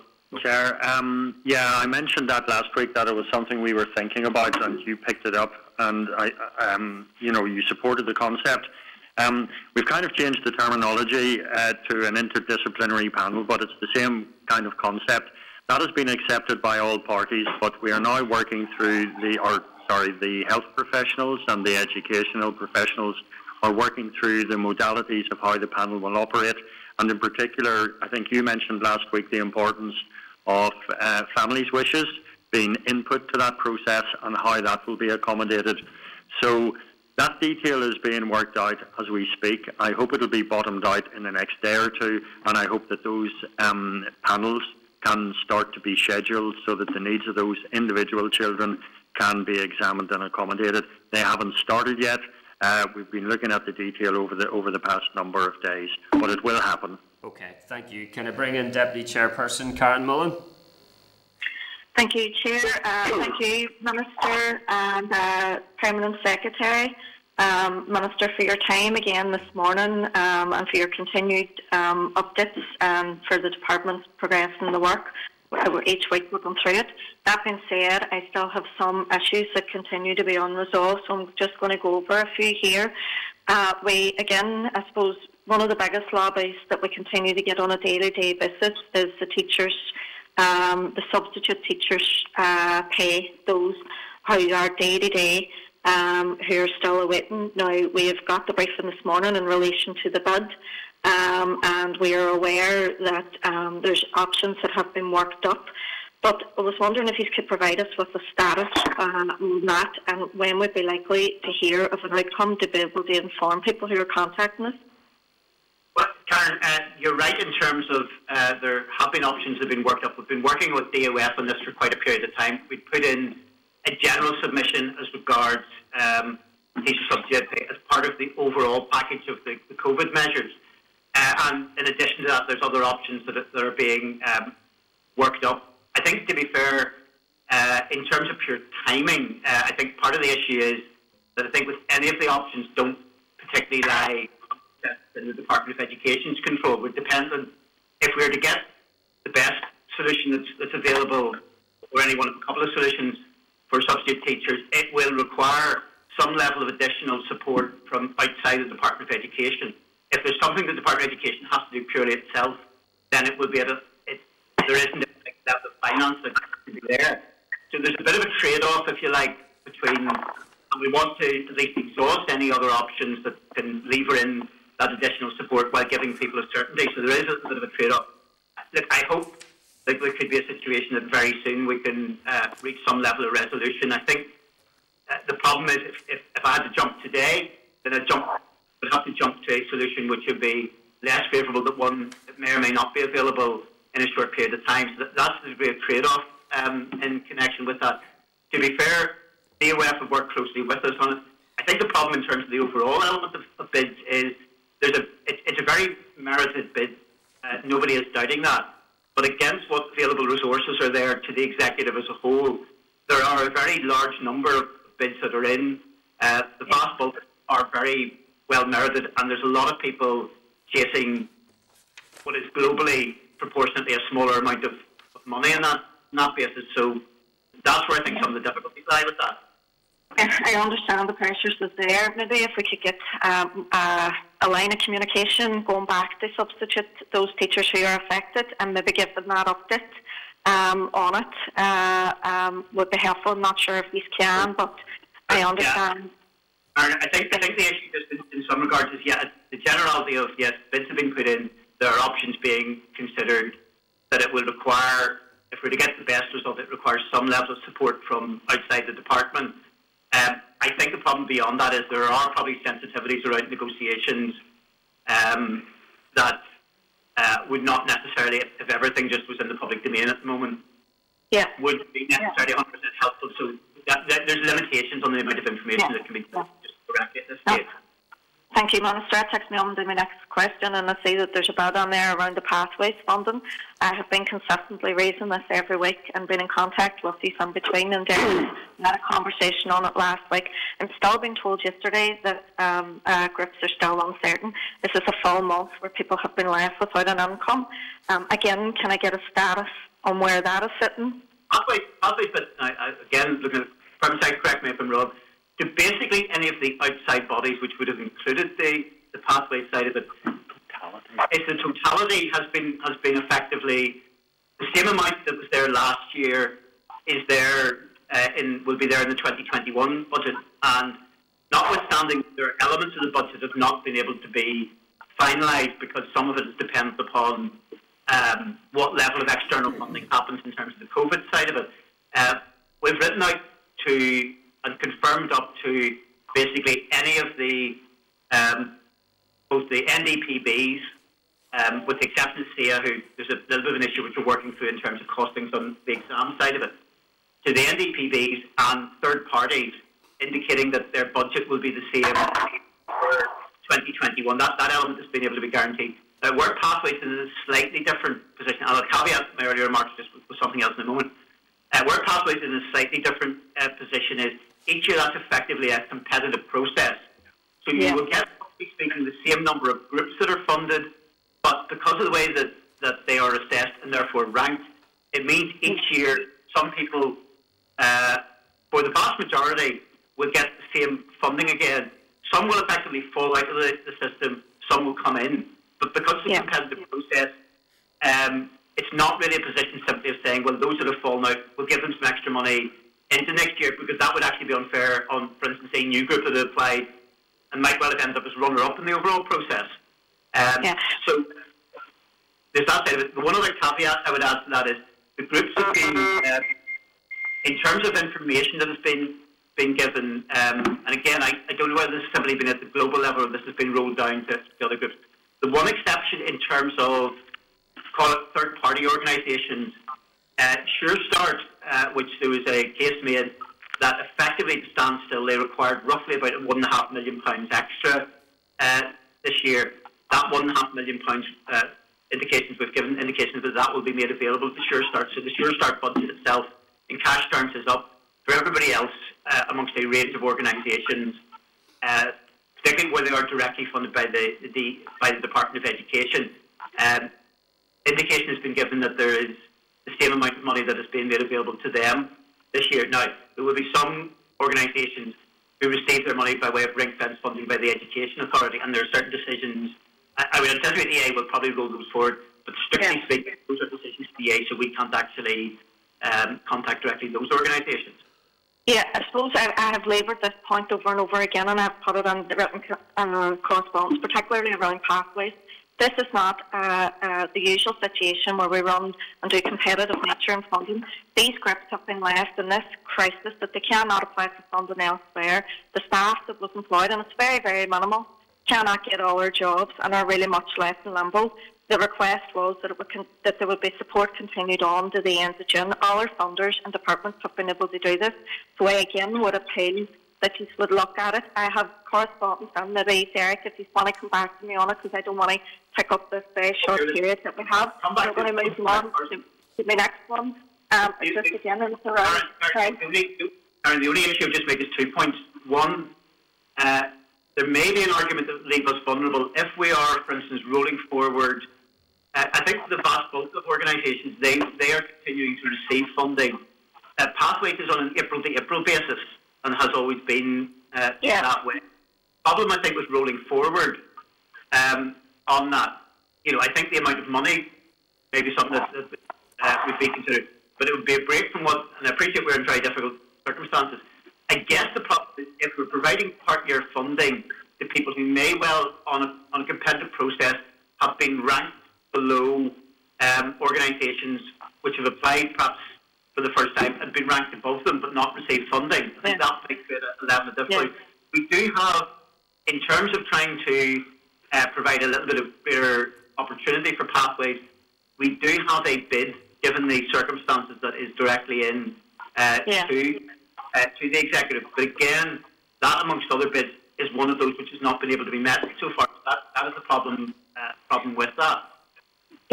Yeah, no bother, that's grand, thank you. Childcare, again, I know Catherine will probably come on to it. We've consistently raised this every week, and we got an update there earlier again around the beds and all of that there. And in your own briefing, Minister, you did say that this week that the application, in the written update we've got that the detail would come out this week. We got that last week. You've said today applications will be out soon. I am really concerned that this childcare situation is not sorted out. It is rolling on. We are being inundated by healthcare workers who have not obviously been contacted by their employer to tell them the process. We're directing them through that.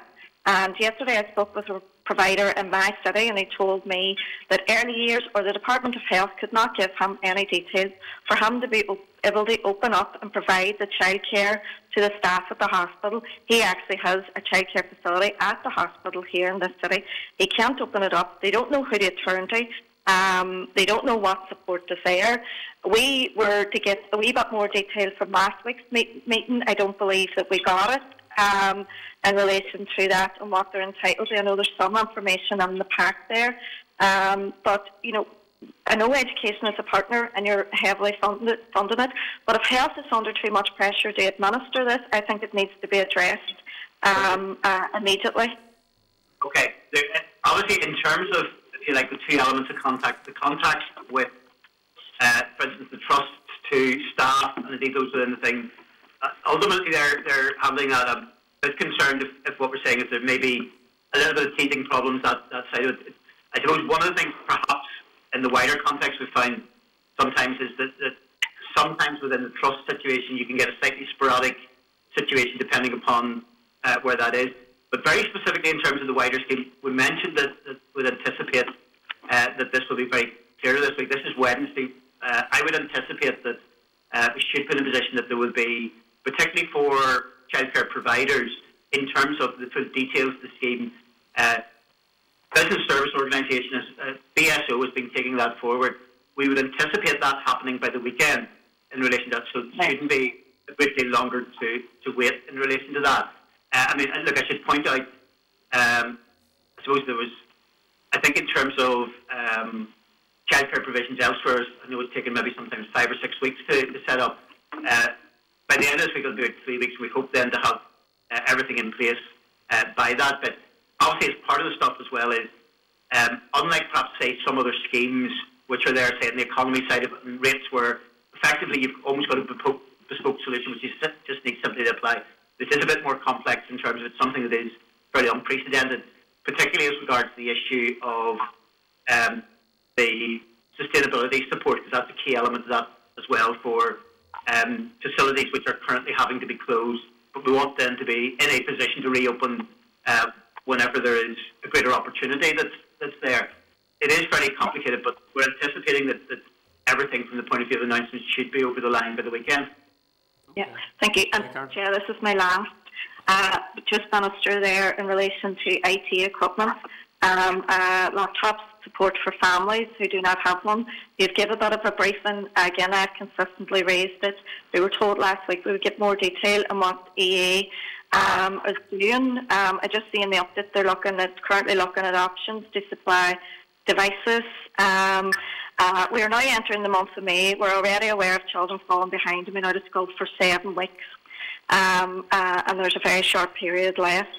So it's really, really important that the department addresses this and ensures that the work that the EA is doing is very time bound and we get that support out to those children and young people who need it.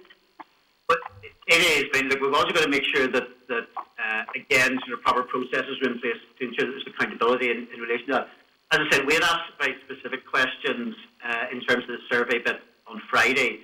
That gives us probably a ballpark figure of where the shortages are. I suppose we're also taking a bit of qualitative as well as the quantitative side of it. What we are finding is that in terms of shortages, it is probably less frequent that you get a situation where a family simply doesn't have a device. It is an issue of where there is pressure within the family, that where you have a number of people trying to use maybe 1 or 2 devices. I think that's where the pressure lies. There are some within the system, I think, which are looking to use that. Look, it is also the case, because we don't know whether or not, in terms of timescale on this, in terms of what needs to be put in place, whether sort of moving ahead at a future point, there may need to be some degree of mixture of school learning and remote learning, depending upon how these things pan out. So we want to have a wider game plan on that side of it as well. If that means, and I know caught the tail end of the briefing side of it, if it means we use what is within the system, we use sort of what can be provided and lent, which may well be sufficient. But if there's a need, for instance, say, for additional purchase of tablets as part of that, there can be a little bit of capital to that side of it, particularly in circumstances which capital may not be fully able to be delivered in 2021 as well. So there's all those degree of options. Yeah. We're trying to actually bottom out, get the details, because we want to make sure that Karen, okay. Minister, can just tell you, I suppose in my city, other than the fact that they have 2 or 3 devices in the house and the broadband's been picking up with the fact that they don't have a device. We've already done that. I've done that piece of work with the post-primary non-selectives in the city. They would already be aware of those young people. They've been able to source, I suppose, some, but they would have it there. So I'd be most concerned about the young people who have no devices, or maybe operating off a phone, and then we're dealing with people who are not connected through bad broadband and things like that. So I appreciate the work that's being done, but we need to ensure that there's at least one device. And the issue around broadband comes to a wider issue which we're working with in terms of remote learning, because I suppose with the best one in the world, if you're getting some geographical patches throughout Northern Ireland where there's very poor broadband, which is part of the overall proposal to roll out broadband, most of the schools involved with that will have then tried to compensate for that by way of paper learning on that basis. But this is about trying to establish what is needed and what the right solutions are. Because again, if we take one example, providing a bit of kit to somebody who doesn't broadband in their area isn't going to be a great deal of use to them either in kindergarten. But obviously, I appreciate the work that you've done within your own city, Phonics Parents. I suppose as part of that, we're trying to establish what the overall position across Northern Ireland is. Yeah, that's it. Okay, Carol. No bother. Thank you. Thanks, Minister. Okay, members, time is beating us, and I have failed to order time well. There are 6 members left. Okay, Minister, if you would bear with me and indulge me, if I could give each of those members an opportunity to ask one single concise question, okay, each, and then have your response to those questions. Or if members honour this and ask a really short, concise question each, I will try and get everyone one question to the Minister, and then we can try and get him away. So, Robin, will you use your experience to lead me well on this direction? Thank you, Chair. Thank you, Minister, for again briefing us today. It is a very short question, and it ties in with the question from the final question from the Deputy Chair. You'd indicated about the overall success of the distance learning programme, and indeed sometimes the need to back that up with paper programmes. When pupils return to school in September, it looks like now, will there be any assessment before they move into their new year, new teacher, new form, and so on, in order to assess what progress overall they have made? Well, I think as part of that would be working on an overall recovery programme, which part of that would be to try to establish what gaps there are in terms of learning, what level of, what point people have reached. So, yeah, whether you call it a formal assessment or not, but certainly there will be indications. I suppose one of the issues will be, depending upon where particular schools are, it may be that we get the landscape across Northern Ireland is not identical from school to school. Yeah, quick supplementary there, Mr. Newton. It's Derek Baker here. As the Deputy Chair mentioned, the committee is still owed a piece of paper on the detailed arrangements for continuity of learning, and that will come. But as part of that broader programme of work, as the Minister says, we are looking ahead to what will be needed if and when schools return to some level of normality, to take account of what has happened in the intervening period. Okay, so it's not just the hearing, it's looking at... Sorry? Derek, can I check you're okay to stay with us when the Minister leaves? Yeah, I am, Chair. Okay. I can stay. Can I bring Daniel McCrossan in to ask a question of the Minister? Thank you, Chair, and thank you, Minister, as well, for being with us today. It's greatly appreciated. I'm going to ask about AS, but just before I do so, Minister, I know you've been working hard on the supply teachers, and I hope that there is some resolution to this, because many of the supply teachers I'm speaking to on a daily basis are telling us that after their hard work and getting qualified and then assisting in schools, that they feel very much used and abandoned in this current situation, which is beyond their control. That aside, Minister, just in terms of AS, I know that there's been quite a significant concern out there amongst parents and students in relation to the decision around AS. It has the potential to put massive pressure on students by making the A2 exams even more high stake than they already are, at a time when normal teaching is being seriously disrupted and the online alternative untested as to its effectiveness. And obviously we've mentioned about the poor broadband provision. I don't need to speak any further than Strabane or Roma to use as an example. It is proving to be a difficulty and of concern. Will you, Minister, reconsider and permit all AS grades awarded in the same manner as GCSE and A2 grades in 2020 to be carried forward and contribute in the normal way to next year's A2 final grade? As you'll appreciate, this is a big issue, Minister, and we are being inundated with concerns in relation to it. I understand. I'll not touch on the substitute teacher, you've heard me mention. No, the complication with that is we have a system which can produce, it is the best possible system that can be found, but it can produce basically a grade. Now, there are two complications with that in terms of taking that forward on the basis of decoupling. Firstly, you will have a grade rather than a mark, And if you're looking to make an assessment of 40% of your mark, as has been the case up until now, applying into A2, how do you produce a mark for, say, for instance, Sunday? How do you get 40% of a B, for instance? So there's that issue. But also, here's the other complication. Everybody, in terms of decoupling, everybody who's doing ASs across the UK will now be on exactly the same basis and will be on exactly the same basis for their A2 remark in 2021, which means that the mark in 2021 will be purely, effectively, an examination mark on that basis, which is the same as elsewhere. That is effectively where that will come as a competitive route for universities. Now, if we have a Northern Ireland situation, which is partly based on an examination and partly based on an earlier assessment, there is a danger that that will not be considered as robust as people who are competing for university places.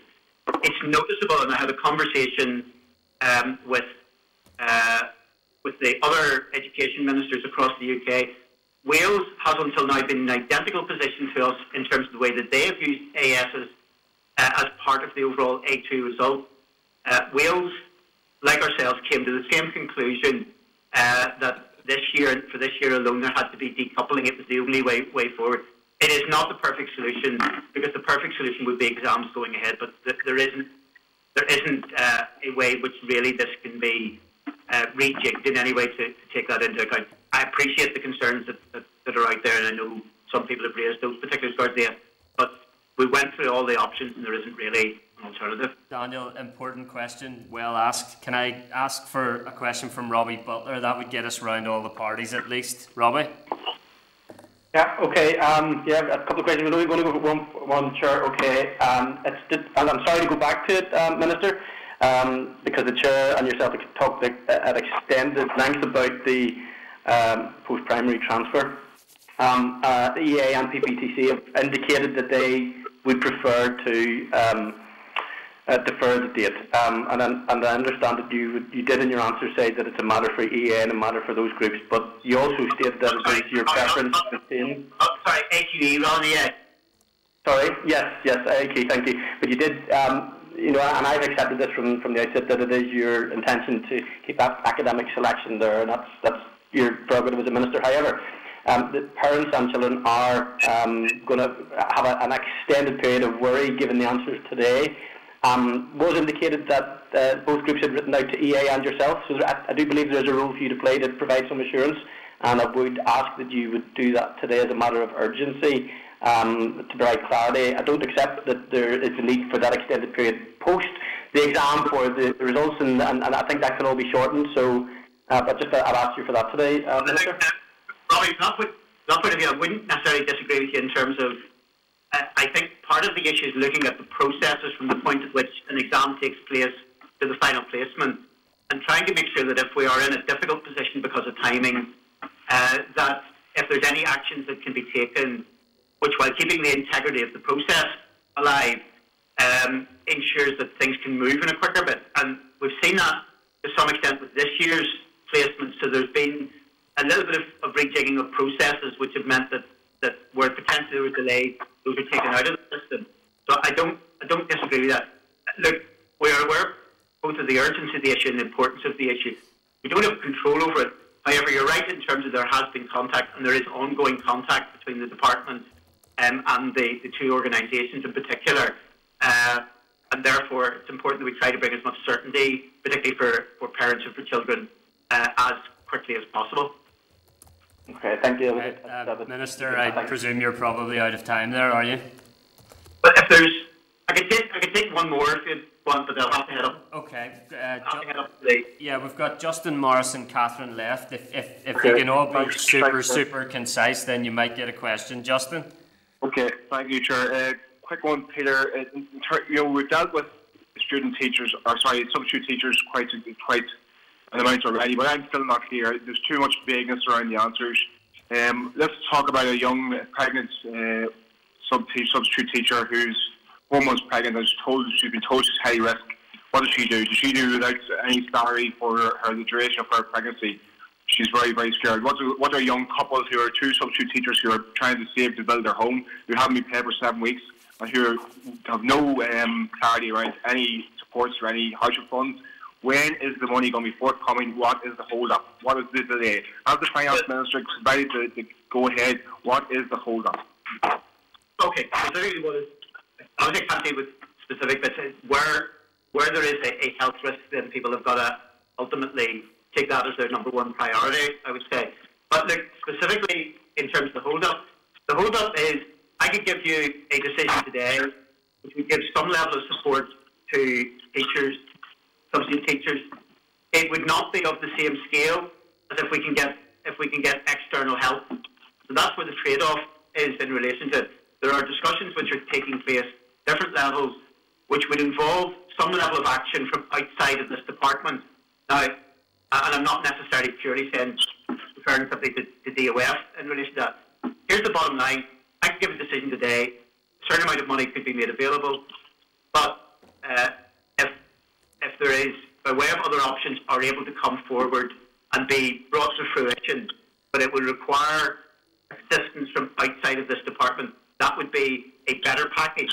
And that's where the trade-off is. So, it may reach a point very soon where, frankly, if it is clear that it's not going to be possible to have any level of assistance from outside of the department, that we may simply need to make a judgment call and make a certain amount of money available. But we don't have the same level of resources as potentially there. That's where the complicated. I appreciate this. What specific assistance are you talking about there, Peter, in terms of outside the department?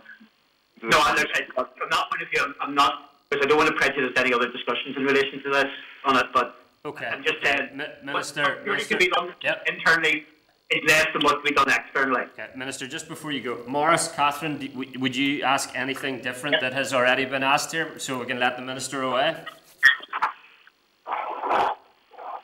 Morris, Catherine? I think just a short question for the Minister.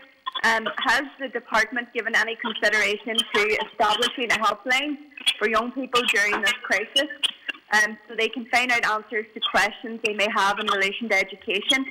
Many young people feel their voice has not been heard at such a critical time in their education. Well, there hasn't been that can be looked at, but there hasn't been specific. Where there has been, where people have been under stress, the EA principles are. Schools are reaching. Schools are directly reaching out, but also in terms of the counselling service, we've made sure that through that in terms of support for those who are particularly vulnerable, that has remained in place, and EA have worked assisted in connecting that, but there isn't a specific helpline. I suppose maybe difficult to get people who would actually be fully trained and now be able to answer all the many and varied questions, but we're always happy to facilitate. This stage, folks, I'm going to have to head up here, but okay. Wish you well for the rest. I'll leave you in the Permanent Secretary's capable hands. Thanks, Minister. Members, I'll take questions to the Permanent Secretary in reverse order of questions asked to the Minister to try and make sure everyone has an opportunity to raise the issues that they would like to raise. In that regard, is Morris Bradley there? Would you like to ask a question to the Permanent Secretary? Still here. Yeah. Thank you very much, Chair. Yeah, I have a couple of questions, if it's all right with you, sir. We've talked quite a bit about the school deficits, and schools may benefit from the rates holiday, and if they do, by how much, and will that savings stay with the individual schools, or will be it subsumed into the bigger EA pot? And the other question is, could you advise on the Fresh Start Capital Programme? The Department of Finance indicated that the Secretary of State had advised that £120 million of Fresh Start will be available for 2021 for shared and integrated education. The Department appeared to advise that only 20 million of this has been spent or will be spent. Will 100 million of Fresh Start money be lost to the Executive? And could the Permanent Secretary also tell me if the Westminster Government has agreed to allow the Executive to reprofile all the remaining £450 million of Fresh Start money over the next few years? Derek? Okay.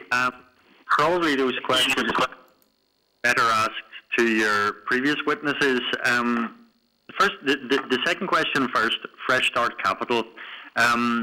we have been engaged through the Department of Finance with the UK government on permission to reprofile the Fresh Start capital, because, as you're well aware, the Fresh Start capital was profiled on a fairly rigid 50 million, 50 million, 50 million basis, which did not equate to the reality of spend and projects coming forward. Now, that question has not been bottomed out, but what I do know is that in the New Decade, New Approach document, there was a commitment, and that was a commitment on the part of all parties, including the UK government, to look at reprofiling Fresh Start capital.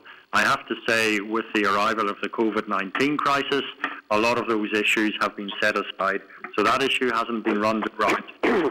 On the rates issue, it isn't actually the schools, for all controlled, maintained, and I think grant-maintained integrated schools, it's actually the Education Authority which pays the rates bill, okay? So schools themselves would not benefit from any rates holiday.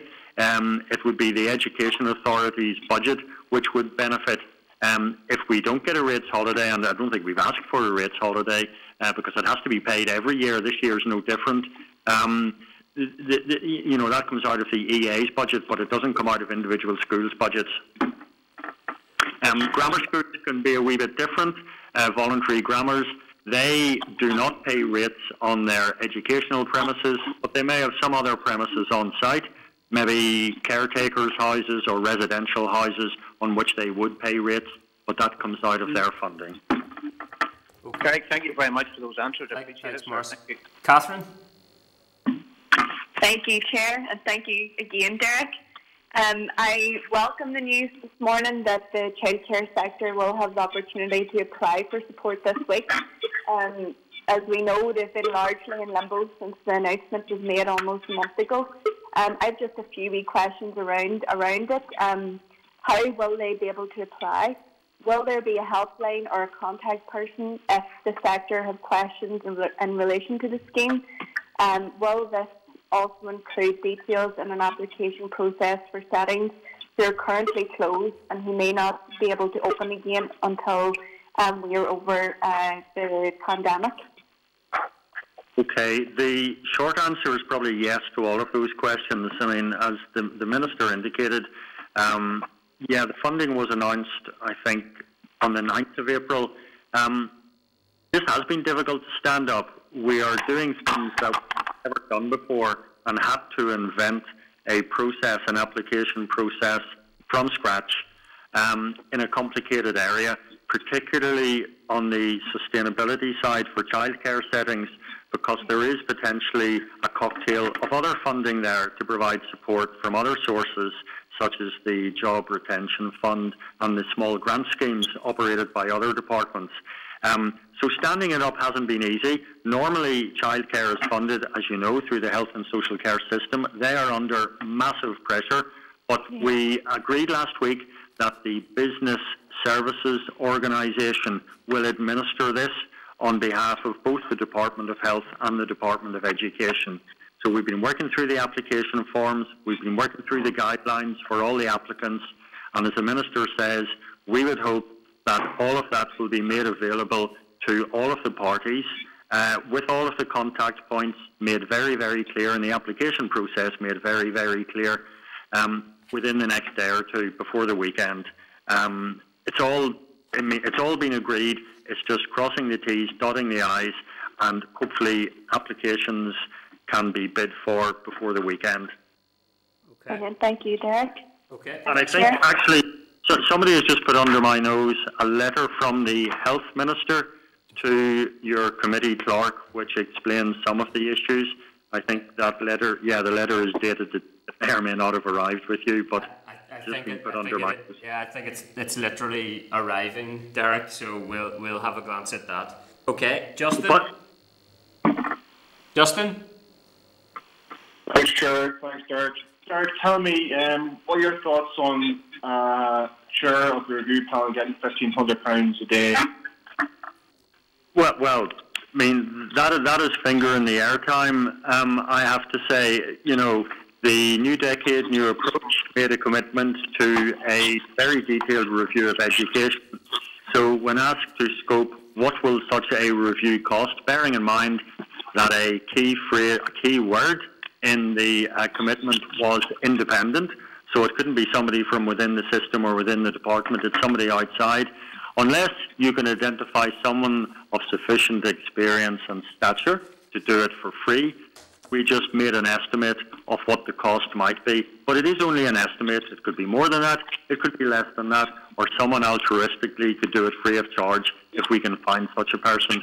But it is only speculation at this stage. It isn't that we have struck a rate for the job and said that is definitely what somebody would be paid to do it. But we were just simply prudently trying to make some financial provision for all of the commitments made in New Decade, New Approach, as we did at the start of the financial year.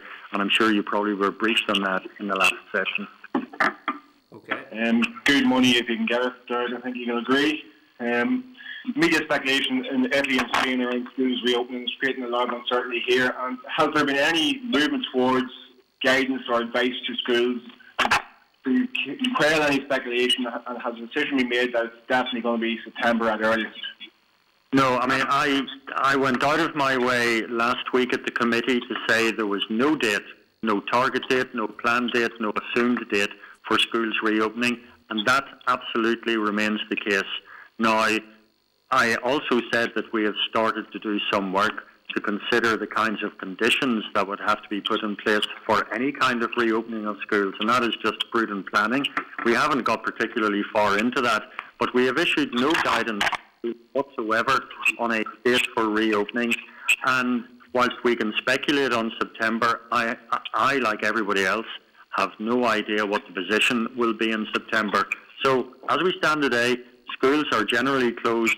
That remains the position, and we have no plans for their reopening in the short term. And, I want to knock on the head any speculation about that. And that remains the Minister's position too. Okay, thanks, Derek. Has any guidance been issued to school leaders and teachers on home learning in relation to do's and don'ts? No, we have. Sorry. I think, gosh, I might be repeating myself what I said earlier. I know we owe a more detailed paper to the committee on distance learning, hopefully, which will set out in more detail both the short-term things and longer-term things, and specifically individual work streams that we're putting in place around the different phases of education, preschool, primary, post-primary, Irish medium, and so forth.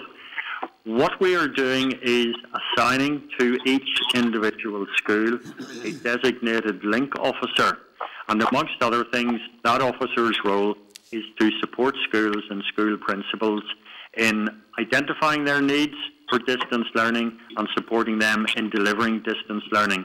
They are also helping us by providing the qualitative feedback to supplement the quantitative feedback we got in last Friday's survey and other mechanisms to move forward with this strategy and distance learning. And we'll be giving the committee more information on that. But I don't think we've issued a list of do's and don'ts to schools.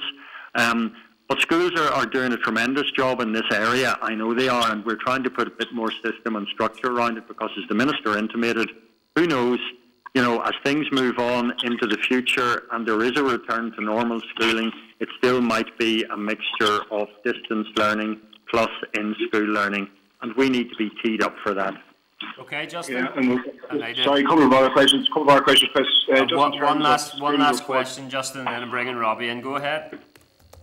On school report, I know exams are always postponed, Derek, but school reporting across all years it's now going to be a significant challenge for teachers, and they will need some guidance in terms of how to move forward in that regard. I do want to also raise the issue of vulnerable children again, and at-risk children, and I know there's a note in the pact in relation to the existing safeguarding and child protection arrangements will continue to apply. That's not enough. The existing arrangements will not suffice in these circumstances, and I want to know, given what was mentioned yesterday in relation to domestic abuse and 4 deaths, what data does the department hold, or has the department liaised with any statutory agencies to see what is happening in homes where children are at risk or potentially vulnerable in their own homes? Okay, sorry, I think I missed the first question. Did you ask, was the department going to issue guidance on school reports? Yeah. Yeah, okay. I take that away. I think the answer is yes, because I have seen a question from a school on that issue. That might fall into the legislation space and the notice space, but I need to come back to the committee on that because it has been raised, and I apologise, I don't have the answer to hand.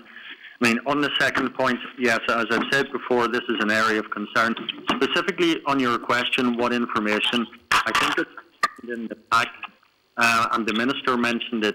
We have agreed with the Education Authority arrangements for them to provide more detailed reports on the interaction with their various services for vulnerable children, whether those are services provided directly to families or to schools in respect of vulnerable children, so that we can keep a check on the volumes of caseloads and the degree to which the statutory duties are being met at this time.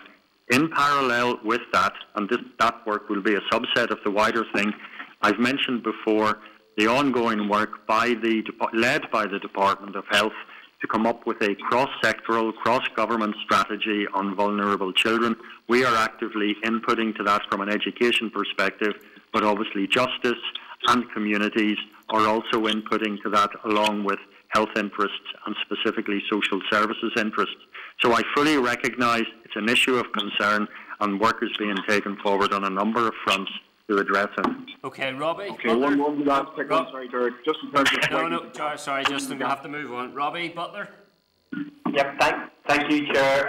Derek, thank you very much for staying on the line. I just asked one question, and if you were on the line previously, you will know what's coming, so you'll be well prepped and you'll give me a good answer. It's in relation to the budget and the ask in and around the mental health and emotional wellbeing framework. So it was 10 million pre-COVID, it's 10 million during COVID, and all of the research would point towards an extended need for mental health support for young people.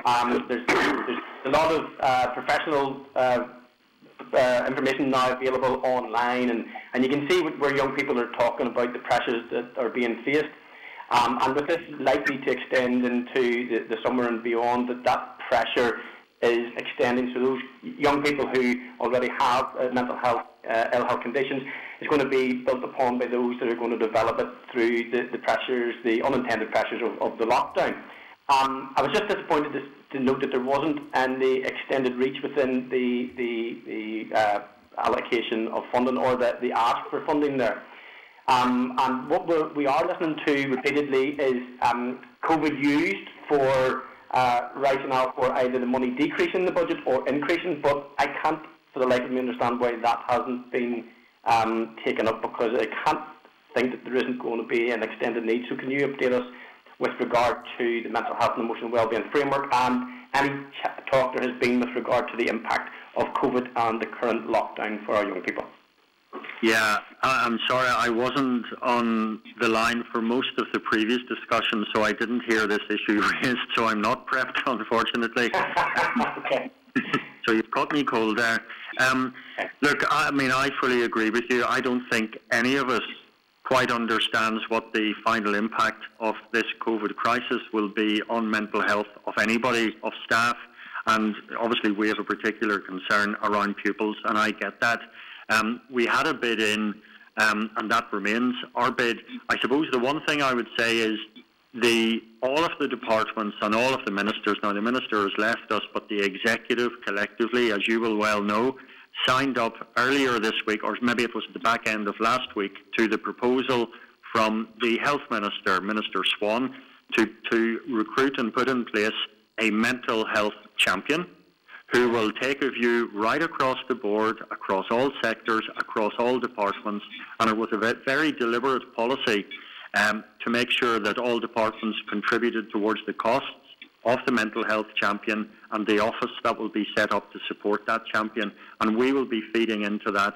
So, I mean, I suppose the short answer to your question is yes, we recognise there are issues here, and we will want to engage with the new mental health champion so that he or she can play into the problems we're going to face in the education sector. Our budget is what our budget is, and it has been allocated. You know, we can't expand that now. Whether it can be expanded in year through monitoring rounds, so be it. There will be a long list of pressures, but I fully accept the demands in terms of mental health. And it's because of that that, you know, we have been at pains, or the Education Authority has been at pains, to keep the school counselling service for post-primary sector going. I know that's only part of it. We have a primary sector as well, and we highlighted the need for that. The work on the mental health framework will continue to the extent that we can. A lot of the people who have been working on that are now dealing with other things, but we're not letting that drop. That is a priority area, and we want to continue with that during the course of this year. Okay, Robbie, can I move on then? Okay, to Daniel, please. Thank you very much. I was about to call you Minister there and nearly give you a promotion, Chair. No, is that a promotion or a demotion? It depends on what the circumstances are. I'd say a demotion in this climate. Peter, thanks very much again for your update and the continued flow of information that is extremely helpful, particularly during these times, and same to the Minister as well. I know we're facing considerable pressures, and again, just to pressure yourself as the right-hand man to the Minister, Peter, about the hardship fund for these sub-teachers. It is absolutely crucial, and I cannot stress this enough, that we do something for these people. They're largely young people, largely young qualified teachers who we all know are a vital part of the teaching workforce, and a lot of schools could not survive without their necessary support and intervention when other teachers are unavailable to continue in normal teaching. So this is a very important thing, and we cannot at this critical time, when they need us, abandon them, because when we need them, they're there for us, and I think that's a very important thing that we need to be very clear about, and I know that yourself and the Minister will do all you can to ensure we try and get that 12 million of hardship fund to support them through this. Just on another point, Peter, a growing number of parents are also expressing great unease at the prospect of teachers' assessment, part of the grading process for GCSE and A-level, not being the subject of appeal. In order to maintain confidence in the appeal process, will the Department undertake to ensure that the appeal mechanisms put in place enables all aspects of how grades are determined to become the subject of robust professional independent scrutiny? Right. The appeals process, as you know, is being developed by CCEA. They are working with their counterpart organisations in the other jurisdictions to ensure that there is a consistency across those mechanisms. And I think that is important too for third parties who will be looking at appeal mechanisms to make sure that they are equally robust. They will be consulted upon publicly, and I think that commitment has been given. So I think that's an important part of the process, and hopefully that will build confidence so that the appeals mechanism will be subject to proper scrutiny and to feedback before it is finalised. On your first point about substitute teachers, look, I take your point entirely. It is, you know, obviously we've lots of work going on in lots of areas, and a lot of it's very, very difficult, I have to say, in the circumstances, but this is the big sort of outstanding decision which is sitting there, and it needs to be taken. I know it needs to be taken. The Minister has already covered that point. We need to get over that decision-making point and move on, because you are absolutely right. We depend on these people, and they depend on us, so we need to move on, and I accept the point. We'll push that as hard as we can. Yeah, it's literally just to stress that, you know, when you have a young teacher who is set out to invest in themselves by investing in education to better their lives, and also to help young people and educate them, tell me on the other end of the phone they don't know how they're going to pay the bills at the end of this month. It's a very difficult thing to hear, and it's even more frustrating when I haven't got an answer for them. But I do appreciate that it requires a level of funding, and I do hopefully appreciate that the Department are taking this absolutely seriously. Well, I mean, I'll just reinforce. I mean, the Minister has already spoken for himself, but I can tell you that he is intensively engaged with his counterparts in the Executive or the Finance Minister, and indeed others, in an attempt to get the optimal solution to this. Nothing's optimal at the moment, but the best possible solution. Okay. Yeah. Thank you. Okay, Daniel. Thanks. Yeah. Robin, That leaves Robin, Deputy Chair, and myself. I'll forego asking questions. Karen, did you have most of your questions answered by the Minister? Is Karen there? I did, yeah, I did. Okay. Thank you. Robin, would you like to ask a final short question of the Permanent Secretary? No, I'll make a point, Chair, rather than ask a question. It is the point and the questions I raised with the previous members from Gary and his team. I do really believe the need for investment, and I'll use the word investment in nurture, investment in the area of childcare, and indeed that needs to be linked in with the programme for government on the educational underachievement and socio-economic background. And if we are not going to get a joined up strategy, a joined up sufficient budget to adhere to addressing each of those three areas, we're nearly better not addressing any of them, to be honest, because we're only creating a false situation. So I do think, Derek, that whenever the department finally get the whole strategy together, those three areas need to be linked with sufficient budget. Yeah, okay. Well, I think that's an observation. I just generally, new decade, new approach came along, new executive, budget allocations, and suddenly everything has been thrown into disarray. And it is disarray by COVID-19 and all of those things that we were gearing ourselves up to address, hopefully in a strategic way, including, the reviews that were prefaced in New Decade, New Approach have unfortunately been set aside. And it is hugely disappointing. It's hugely disappointing for me and for everybody else in the department, and I'm sure the committee, that we've been distracted by this. But I'm afraid it's a situation we find ourselves in. But your points are well made, and those are all priority items on our agenda. Thank you, Chair. Okay. Chair, can I just make a point? I really do need to go. I have communities meeting at 1 o'clock. No problem. Yeah, we have to finish in the room by 12:30 here as well, Robin. So I understand. In closing with the department, particularly on the point of strategic actions, we understand the pressures presented by COVID-19. However, some of those strategic actions are key to enabling the Department of Education and the education system to respond to the ongoing challenge that will be exacerbated by COVID-19. So we need to return to some of those items, Permanent Secretary, but very, very grateful as always for your time with us this week. We were further challenged with the addition of the budget briefing, and that has truncated time even further this week. We'll take that into consideration for future weeks, but we're grateful for the updates with which you've provided us today. Okay, thank you, Chair. Okay, thanks.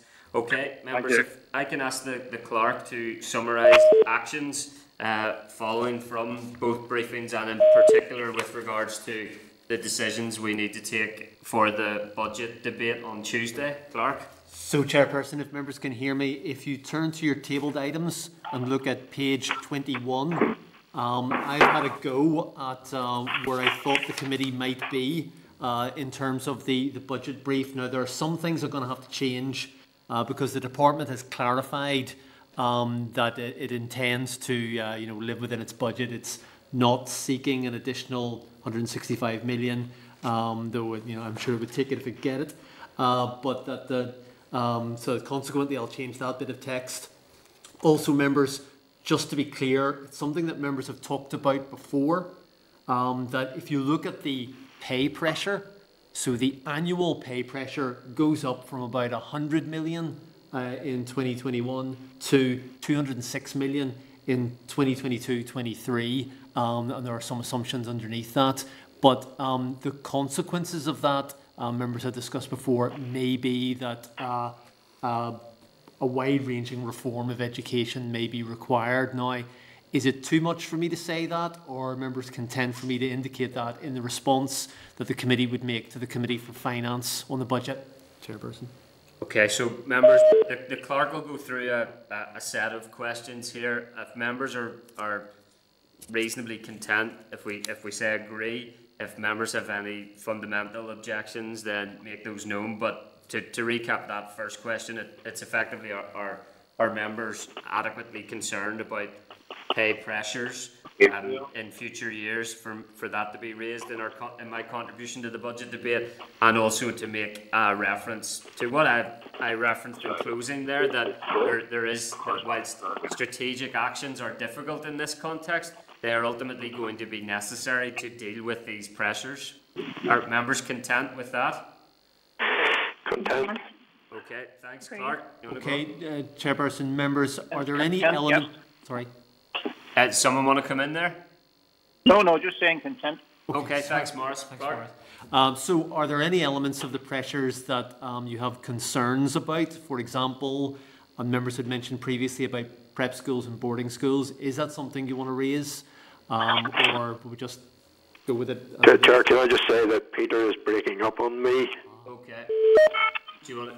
Can you come any closer? Or speak slightly louder. Sorry. Can you hear me now, Robin? I can hear you now, Peter. Okay. Yeah. Sorry about that. It's just, are there any elements of the pressures which the department has identified, which members have any difficulties with? I think previously members were happy with it all. They would want more money for education for all of the things that were mentioned. Are there any that give you pause? And members had mentioned in the last meeting something around the additional money for COVID-19 for prep schools and boarding schools. Is that the case, or are you content with all of the pressures? Just in relation to prep schools, Chair, it's noted that schools have lost funds because pupils aren't attending. I just want more information around that as to how that works, or whatever, because obviously this other part is for a different department, but there's quite a lot of students that aren't able to attend university, but they're still liable and responsible for the fees. There needs to be... Yeah, I think if members are content, we'll seek further clarity on that particular pressure. Agreed? Agreed. Okay, thanks. Already done that. Okay, so that then, is it the case that, the Minister's indicated the pay deal is obviously going to be paid. The consequences then of a £165 million shortfall might be quite significant for, at a guess, school budgets and SEN provision. So is that the committee's position, that they are concerned that the £165 million will be a real challenge for the department, and in particular those two areas? So members content for me in my contributions to reference concern for what that £165 million pressure could mean for school budgets and SEN provision? Yeah, just following on from comments I made earlier, it's definitely a concern from what I've noted in the papers that were sent out. We do need further clarification in relation to it, and even going beyond that in terms of the pay pressures as well for teachers and non-teachers, which moving from 80 million to 206 million. Like, how is that going to be paid? And on an annual basis, particularly with the pressures that already exist, and has that been factored in? I didn't get to that earlier with Gary Fair, but we do need some clarification around that. Okay, thanks, members. Chair, can I just come on in relation to that? It's coming out of this situation as well.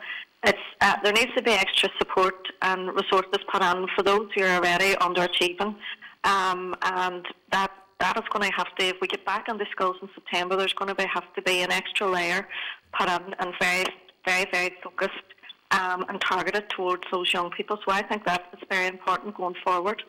Okay, thanks. Agreed. Chairperson. Members agreed? Agreed. Yeah, I'm just concerned there's no money set aside for that either. That's another thing worth noting. No, that's what's going to have to be looked at. If they're going to realistically say maybe that they're not going to be able to spend some of those budget headings by the end of the financial year, it's going to have to be maybe redirected over or bid for. Yeah, I see at Westminster a question has been submitted with regards to a catch-up premium for schools to assist with the additional support. Members content for me to make reference to that in contributions? Agreed? Agreed. Okay. Finally then, just in terms of the capital budget, so what the department indicated there was they've got their budgets, but they intend to revisit that throughout the year. So obviously they would be programme driven, but there may be quite big changes. If construction is down for months. I don't know how long it will be or won't be. But is it the case the committee are content to view that as unwelcome, but nonetheless inevitable, and that they accept it? Is that the case, Chairperson? Yeah, so just to recap, Clerk, members content to express concern with regards to how the capital budget is expended in the current climate, and to seek further assurances to that regard. Clerk, is that what we're saying? Yeah. Yeah. Okay, members agreed? Just on that, Chair, and I'm sorry for being a stickler here, but obviously please do come in. Yeah, please come in. Has really got to me, and I'm looking at everything at this stage. I've just got some concern around obviously the reduction of the allocated funds from 84 million to 64 million, when we know of the poor condition of the schools estate, and it needs significant investment, as we've said in previous committee meetings prior to COVID-19. So we just need to seek some clarity around that figure being reduced by 20 million.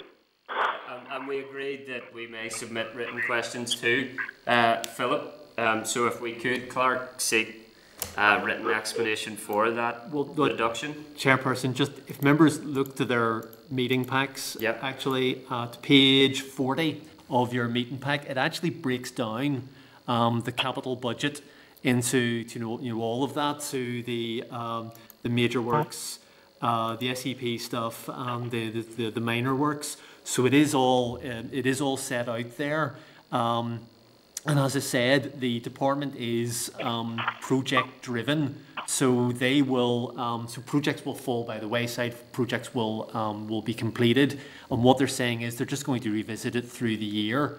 So I'm not quite sure what question we're going to ask or what answer we're going to get. What they're going to say is, well, look, there's our project. Those are the things that we want to do, but that probably will not be right. They'll end up doing something different because of the position that construction in the wider economy is as a consequence of COVID-19 restrictions. Sorry, does that make sense? The question that I'm not 100% sure we got answered is why is the budget being reduced from 84 to 64?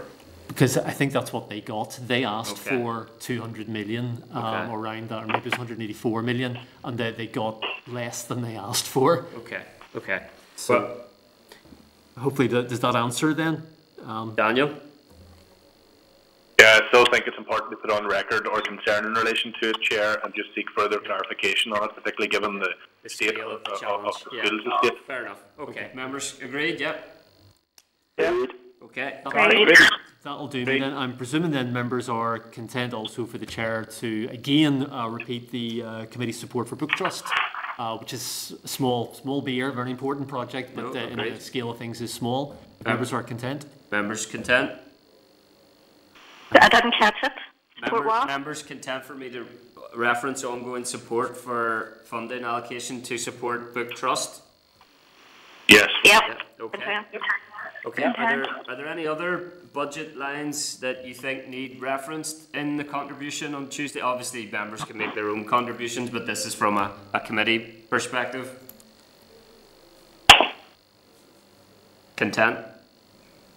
Okay.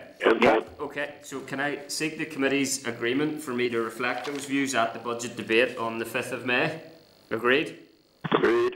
Great. And can I seek the committee's agreement for the clerk to write to the Committee for Finance, setting out our views on the budget as indicated at page 21 of table papers and further to the matters raised today? Agreed? Agreed. Thank you. Agenda item 7, and we are finishing at 12:30, members. Agenda item 7 is correspondence. Can I ask the clerk to speak to it? Chairperson, this is a simple one. It's members are asked to note the 5 items of correspondence. They're all important matters, but I think there's no action actually required in respect of all of them if members are content. Chairperson. Members content? Content. Chair, I am going to sign off at this point. No problem, Robin. Thank you. Okay, thank you. Thanks. Thank you. Okay, members, any other comments on correspondence or content note? Okay, can I ask the clerk to speak to departmental COVID-19 correspondence? Shall we park that, Chairperson, and go to forward work programme as we're losing members? Okay, agenda item 8, forward work programme. Can I refer members to the draft forward work programme on page 313 of your packs?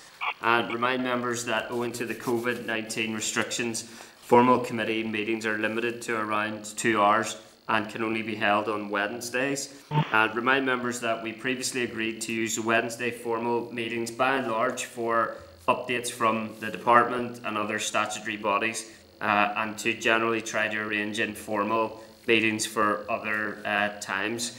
Can I ask members, would they like to, going forward, given recently revised guidance from the chairperson's liaison group, to stick to that approach? Clark, do you want to say anything in relation to that? Yeah, so Chairperson, that's one of the reasons we're in a wee bit of a rush today, is that we only really get 2 hours in this room. Communities will be in very shortly behind us. So consequently, the thinking would be to keep these formal meetings for our update from the Minister, well, usually from the Minister, but always from the Permanent Secretary, and then to use informal meetings maybe on a Monday afternoon for pretty much everything else.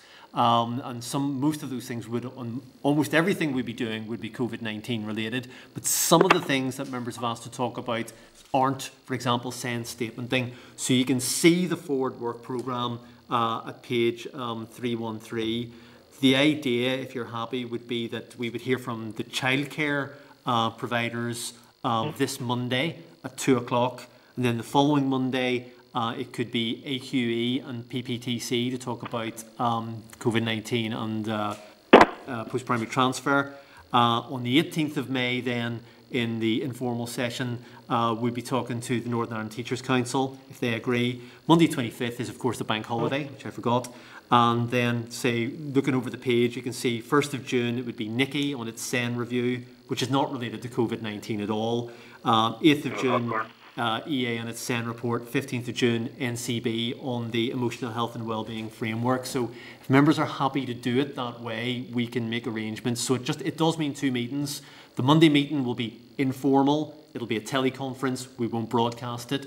The Wednesday meeting will be what we're doing now, but that will be in reserved really for the department and their update. And we would try and squeeze in the Department of Health on the childcare package at some point whenever they're ready to talk to us about it. So if members are content with that approach, Chairperson? Yeah, so if I can recap, members. So as we say, our Wednesday formal meeting is significantly restricted compared to normal. It's approximately 10 a.m. to 12 noon, okay, and that will by and large be with the department, the Minister, or other statutory bodies on urgent COVID-related issues. I'm conscious that there are other ongoing issues, as the clerk has referred to, you know, relating to particular organisations. Is Monday afternoon at 2 p.m. A suitable time to set aside to try and facilitate informal meetings with a proposed schedule as set out by the clerk? Daniel, sorry, yeah. I can understand that we're under P, particularly today, but is it possible even on a temporary basis to review, like, do we have to do this on a Wednesday? Could we find a Thursday slot or so to fit this all in on the one go, as opposed to trying to split this? I'll bring the clerk in, Daniel, but my understanding is that committees are being provided with a specific slot given the social distancing arrangements in the Assembly, but I'll let the clerk speak to that in a bit more detail. No, it's just what the Chairperson said, but also the ad hoc committee tends to meet on a Thursday, and what we're, I think, endeavouring to do is to avoid a clash. So it's that's why the Wednesday, I've been doing a lot of bargaining to try and get us a bit longer, as we did today. So if you're willing to start at 9:30, then we get 2.5 hours. But there's no way. I mean, members were doing well, but struggling to make the important points and get their questions answered. So just to be clear, Clerk, is it actually possible for us to hold a committee meeting other than at 9:30 to 12 on a Wednesday morning? I would say that it is not, because there are other committees that are trying to meet as well. Okay, and Daniel, the clerk and I can explore that, but my understanding is we're designated 9:30 to 12:30 on a Wednesday for our formal meeting. Sure, not to be greedy on it, but I would leave Strabane usually around 7 or half 6 in the morning when the assembly is actually functioning in normal times. So I have no issue with the committee meeting at 9 o'clock if that's a viable option. Yeah, it's viable for me if it's viable for members. Okay. Well, look, I'll ask the clerk to review those timings with the members outside the formal meeting today. But yes, I'm open as well to stretching that slot that we're provided on a Wednesday as far as we can. The point remains, though, that it is challenging to facilitate anything beyond departmental and statutory body meetings during that time, and given that there are ongoing issues that we do have concern for, childcare, post-primary transfer, engagement with the teacher unions, Children's Commissioner report on SEN, EA audit of SEN, National Children's Bureau on Emotional Health and Wellbeing Framework. My thinking was that rather than delay those two beyond the current circumstances, that we could use the format that we had been using successfully previously as well, of that informal meeting slot. Previously it was Tuesday. It seems that Tuesday is the Assembly business slot now going forward. Therefore, I think that Monday afternoon was identified as a possible standing time where we could attempt those informal meetings. Are members content with that approach, and that we try to programme a schedule to that regard, or any other comments or feedback? No, I'm happy enough, Chair. I'd be happy enough with that too, Chair. Obviously, there'll be teleconferencing as well, so we can hold those meetings from any location that you have access to teleconferencing or video conferencing facilities. Members content? Yeah. Okay. That's great. Can I also seek members' agreement then that we would take a formal oral briefing from the Department of Education and the Department of Health on childcare arrangements on the 20th of May 2020, if that's suitable for DE and DH, and from Department of Education on preschool admissions on the 27th of May. Agreed? Yeah. Great. Okay, that's great. Clerk, any other business in that regard? No? Okay, members, agenda item 9 then is any other business? Yeah, just a small point, Chair, and I should have raised it at the very beginning. Yeah. It was disappointing on the way to the office this morning to do this call to hear the leak on BBC News. It's just not appropriate, and I'm not particularly pointing the finger at anyone in particular, but it's just unhelpful, I think, generally, until we get a wider discussion on these matters. Okay, important to note that. Okay, thanks for that, Daniel. Any other business? Okay, members, then our next meeting will be Monday the 4th of May by teleconference at 2 p.m. and that will be with the childcare providers, Clerk. Yep. Scheduled to be 2 p.m. to 3:30 p.m. The next formal committee meeting will be Wednesday the 6th of May in room 29, scheduled to start at 9:30 a.m. unless otherwise agreed. Can I put the question that the committee does now adjourn? Agreed? Yeah. Great. Thank you. Great. Thank you. Thanks, members. All right. Bye-bye.